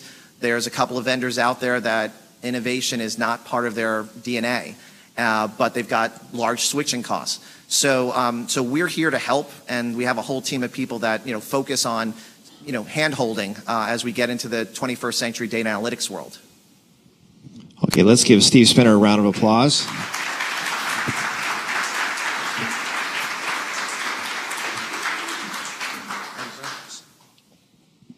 Thank you so much, Steve. That is a very powerful tool on display right there, not only for politicos like myself, but civic organizations. So please check out RevUp. So I now have the great honor of transitioning to our award ceremony as Warren makes his way up here. When Warren and I were discussing our vision for connect16 3 years ago, we both saw the need to recognize individuals and organizations that are making a difference in government through the use of technology. As we heard this morning, the technology is all around us. It's what we do with it that matters. We're looking for individuals and organizations that have not only embraced technology, but have used the technology to enhance and improve how government functions and improve the lives of the people that we serve, our constituents. How is technology allowing government to be more responsive and better address constituent needs? How have services been elevated? We're looking for vision and leadership, and equally important, results. We're looking for those who have set the standard. And I think that our selection of Ann Campbell and her team at the San Mateo County Office of Education fit that description to a T. I will turn it over to Warren to talk more about our honoree. All right. Oh, is this on? Yeah. Okay, is Ann Campbell here? Yeah. No, I see her. Sit down. No, not yet. Just wanted to make sure you hadn't left. This is a surprise. So Ann Campbell, the county superintendent of schools for San Mateo County, is known, well known in fact, for promoting equitable access to digital learning in San Mateo County. She saw the writing on the wall when the state moved toward online testing, and she knew that local districts would need to upgrade their networks, their infrastructure, and their capacity to achieve a state of readiness to successfully conduct the Common Core assessments. For her, assessment was not the only driver of this upgrade. Understanding the transformative potential of digital learning and wanted districts to understand and act on the imperative to grow their bandwidth to meet current and future digital learning needs. I have to apologize to Marco Chavez because he wrote 17 pages of bio background for Anne, and I'm cutting it down here real time. Anne has also made efforts to close the digital divide in San Mateo County. She engaged School to Home, a program designed to bring technology into low-performing schools throughout California. And Home to School targets families without home computers and broadband and helps them get connected through low-cost connectivity options and district-provided devices. How cool is that? Home to School also engages parents as key learning partners and provides professional development for teachers on how to facilitate digital learning. Through Anne's leadership, School to Home has been successfully implemented in 2 schools in San Mateo County, and she has aspirations to do all the other schools in this great county. Ann Campbell has encouraged the County Office of Education to apply for broadband infrastructure improvement grants, and she actually did work up at the county's Camp Glenwood facility up in the hills here, and the motto was really to leave no student behind. Leave no student behind.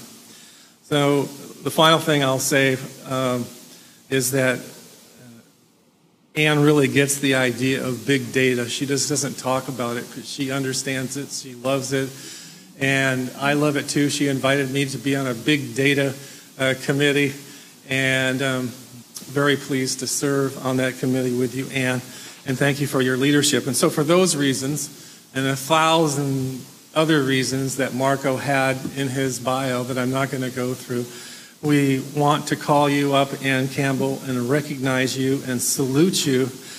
And we're very proud to recognize you as our Connect 2016 honoree. Let's give it up for Ann Campbell. Hello. Thank you, Ann.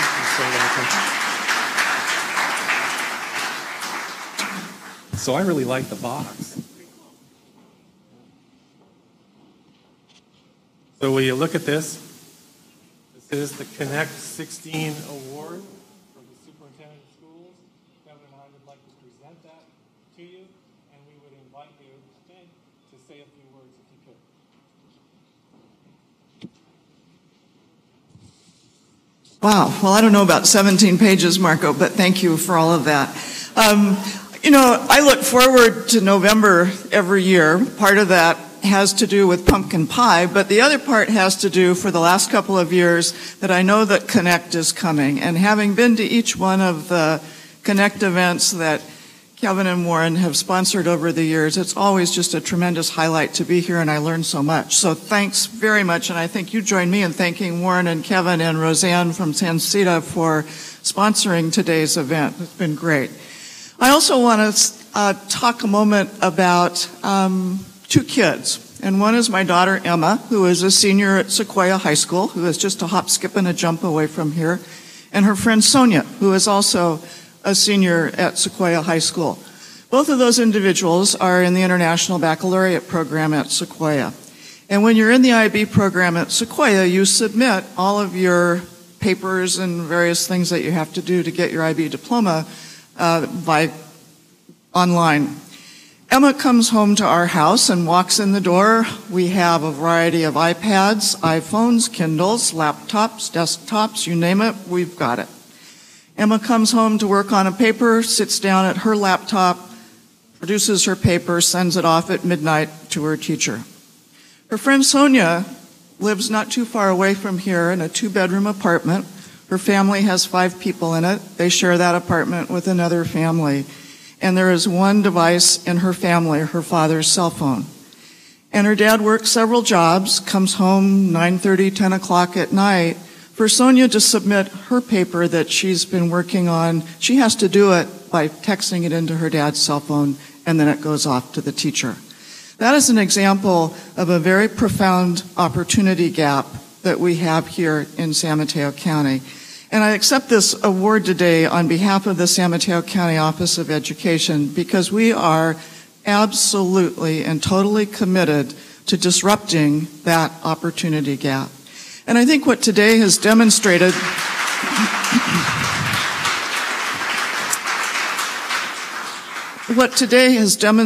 to us is that the way that you disrupt the opportunity gap is through partnership. And it can be through partnership with public entities, and I really have to do a call out to John Walton, the Chief Information Officer for the County of San Mateo, who has been a terrific thought partner for us at the County Office of Education as we thought about how do we get our kids access 24/7 so that that opportunity gap doesn't happen. To the California Emerging Technology Fund and School to Home, where we're working in Daly City to get all of the kids in middle school and high school there online so that they can work from home and really be part of our digital culture. Certainly to many, many nonprofits, but also to the corporate sector. And you saw wonderful examples here today of Genentech and Oracle who are so involved in the communities.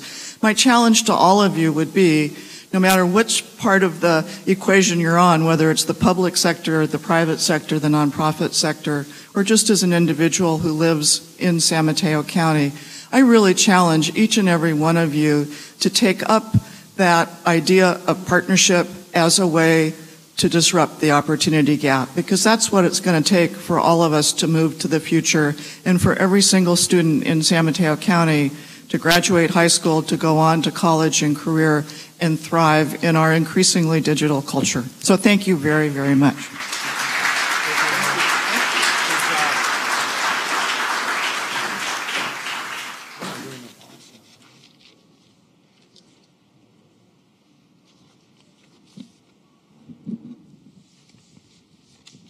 All right. Well, Is it your turn or Warren, my turn? it's your turn. It's your turn. But I'm afraid if I don't do this right now, I'm going to forget.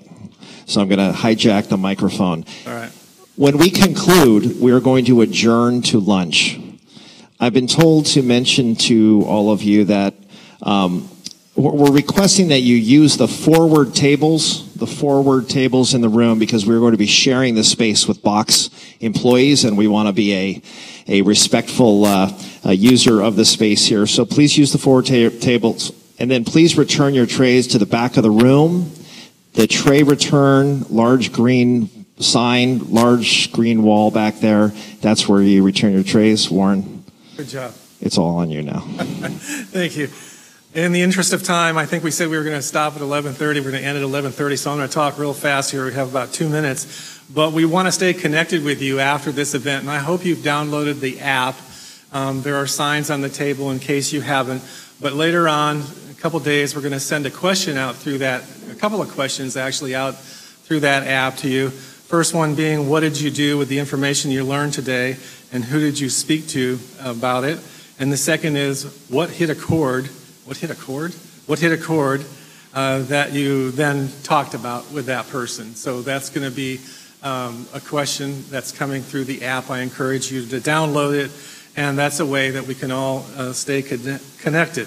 So Kevin's going to thank our sponsors, and then I think we're going to do the Apple Watch announcement, who won. And I'll turn it back to Kevin for a moment. Before we do that, just want to publicly recognize the sponsors again of connect16. First, Box for opening their doors to host this event, for their staff, support, and technical expertise. In particular, we'd like to thank Chris Ye, Senior Vice President of Product, who you met this morning, and Addie McClure and the staff who handled all of our logistics and facilities needs today. So thank you so much to Box. Second, Sam Cita, the San Mateo County Economic Development Association, and Roseanne Faust. We're proud to have her as a partner. And she and Amanda Borsum were instrumental with lots of behind-the-scenes support. Thank you so much, Roseanne. We'll give all these folks a big round of applause at the end. And then at the end. That's all right. And our other event sponsors, the County of San Mateo and the Redwood City San Mateo County Chamber of Commerce. We want to thank Bridget Michelson and Rocky Robinson of Penn TV. A big thank you to Supervisor Warren Slocum staff, Carol Marks, Marcy Dragan, Maya Perkins, and Irving Torres. And a very special thank you to my district office staff who are with us today, Mario Rendon, Zach Ross, Susan Kennedy, Ben Cohn, Carol Ong, and Virginia Kroger. Let's give them all a big round of applause.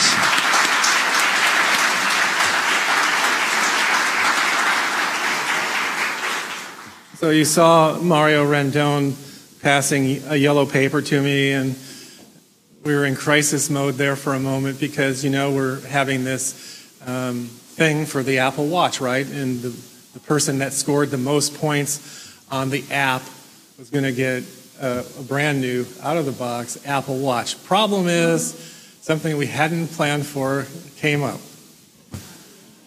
We have a three-way tie. And so we're going to make the executive decision.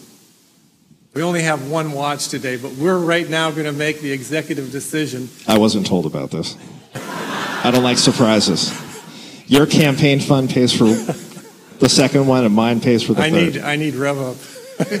But in any case, we have a three-way tie, and we're going to get the other two people an Apple Watch, one way or the other. But let me announce those winners, okay, if I could? So and you have to be present to win, is that right, Marcy? You have to be present to win? Well, whatever. Okay, the first person is Adam Juratovec. There he is, right there. All right. And maybe you can read that for me, Kevin. Yeah, this could be like an Oprah thing where it's like everybody gets an Apple Watch. That's coming next year. How many points did he get there? I don't have my reading glasses. 24,804. Congratulations. Now, the other two folks that had the exact same number, Brian Carey. Brian here, back in the back. Brian's in the house. Thank you. And last, but certainly not least, our very own panelist, Melissa Michelson. Yay. So as we like to say, the Apple Watch is in the mail. Don't stress. So we adjourn? We are adjourned. We will see you all at Connect 17. Thank you all for being here.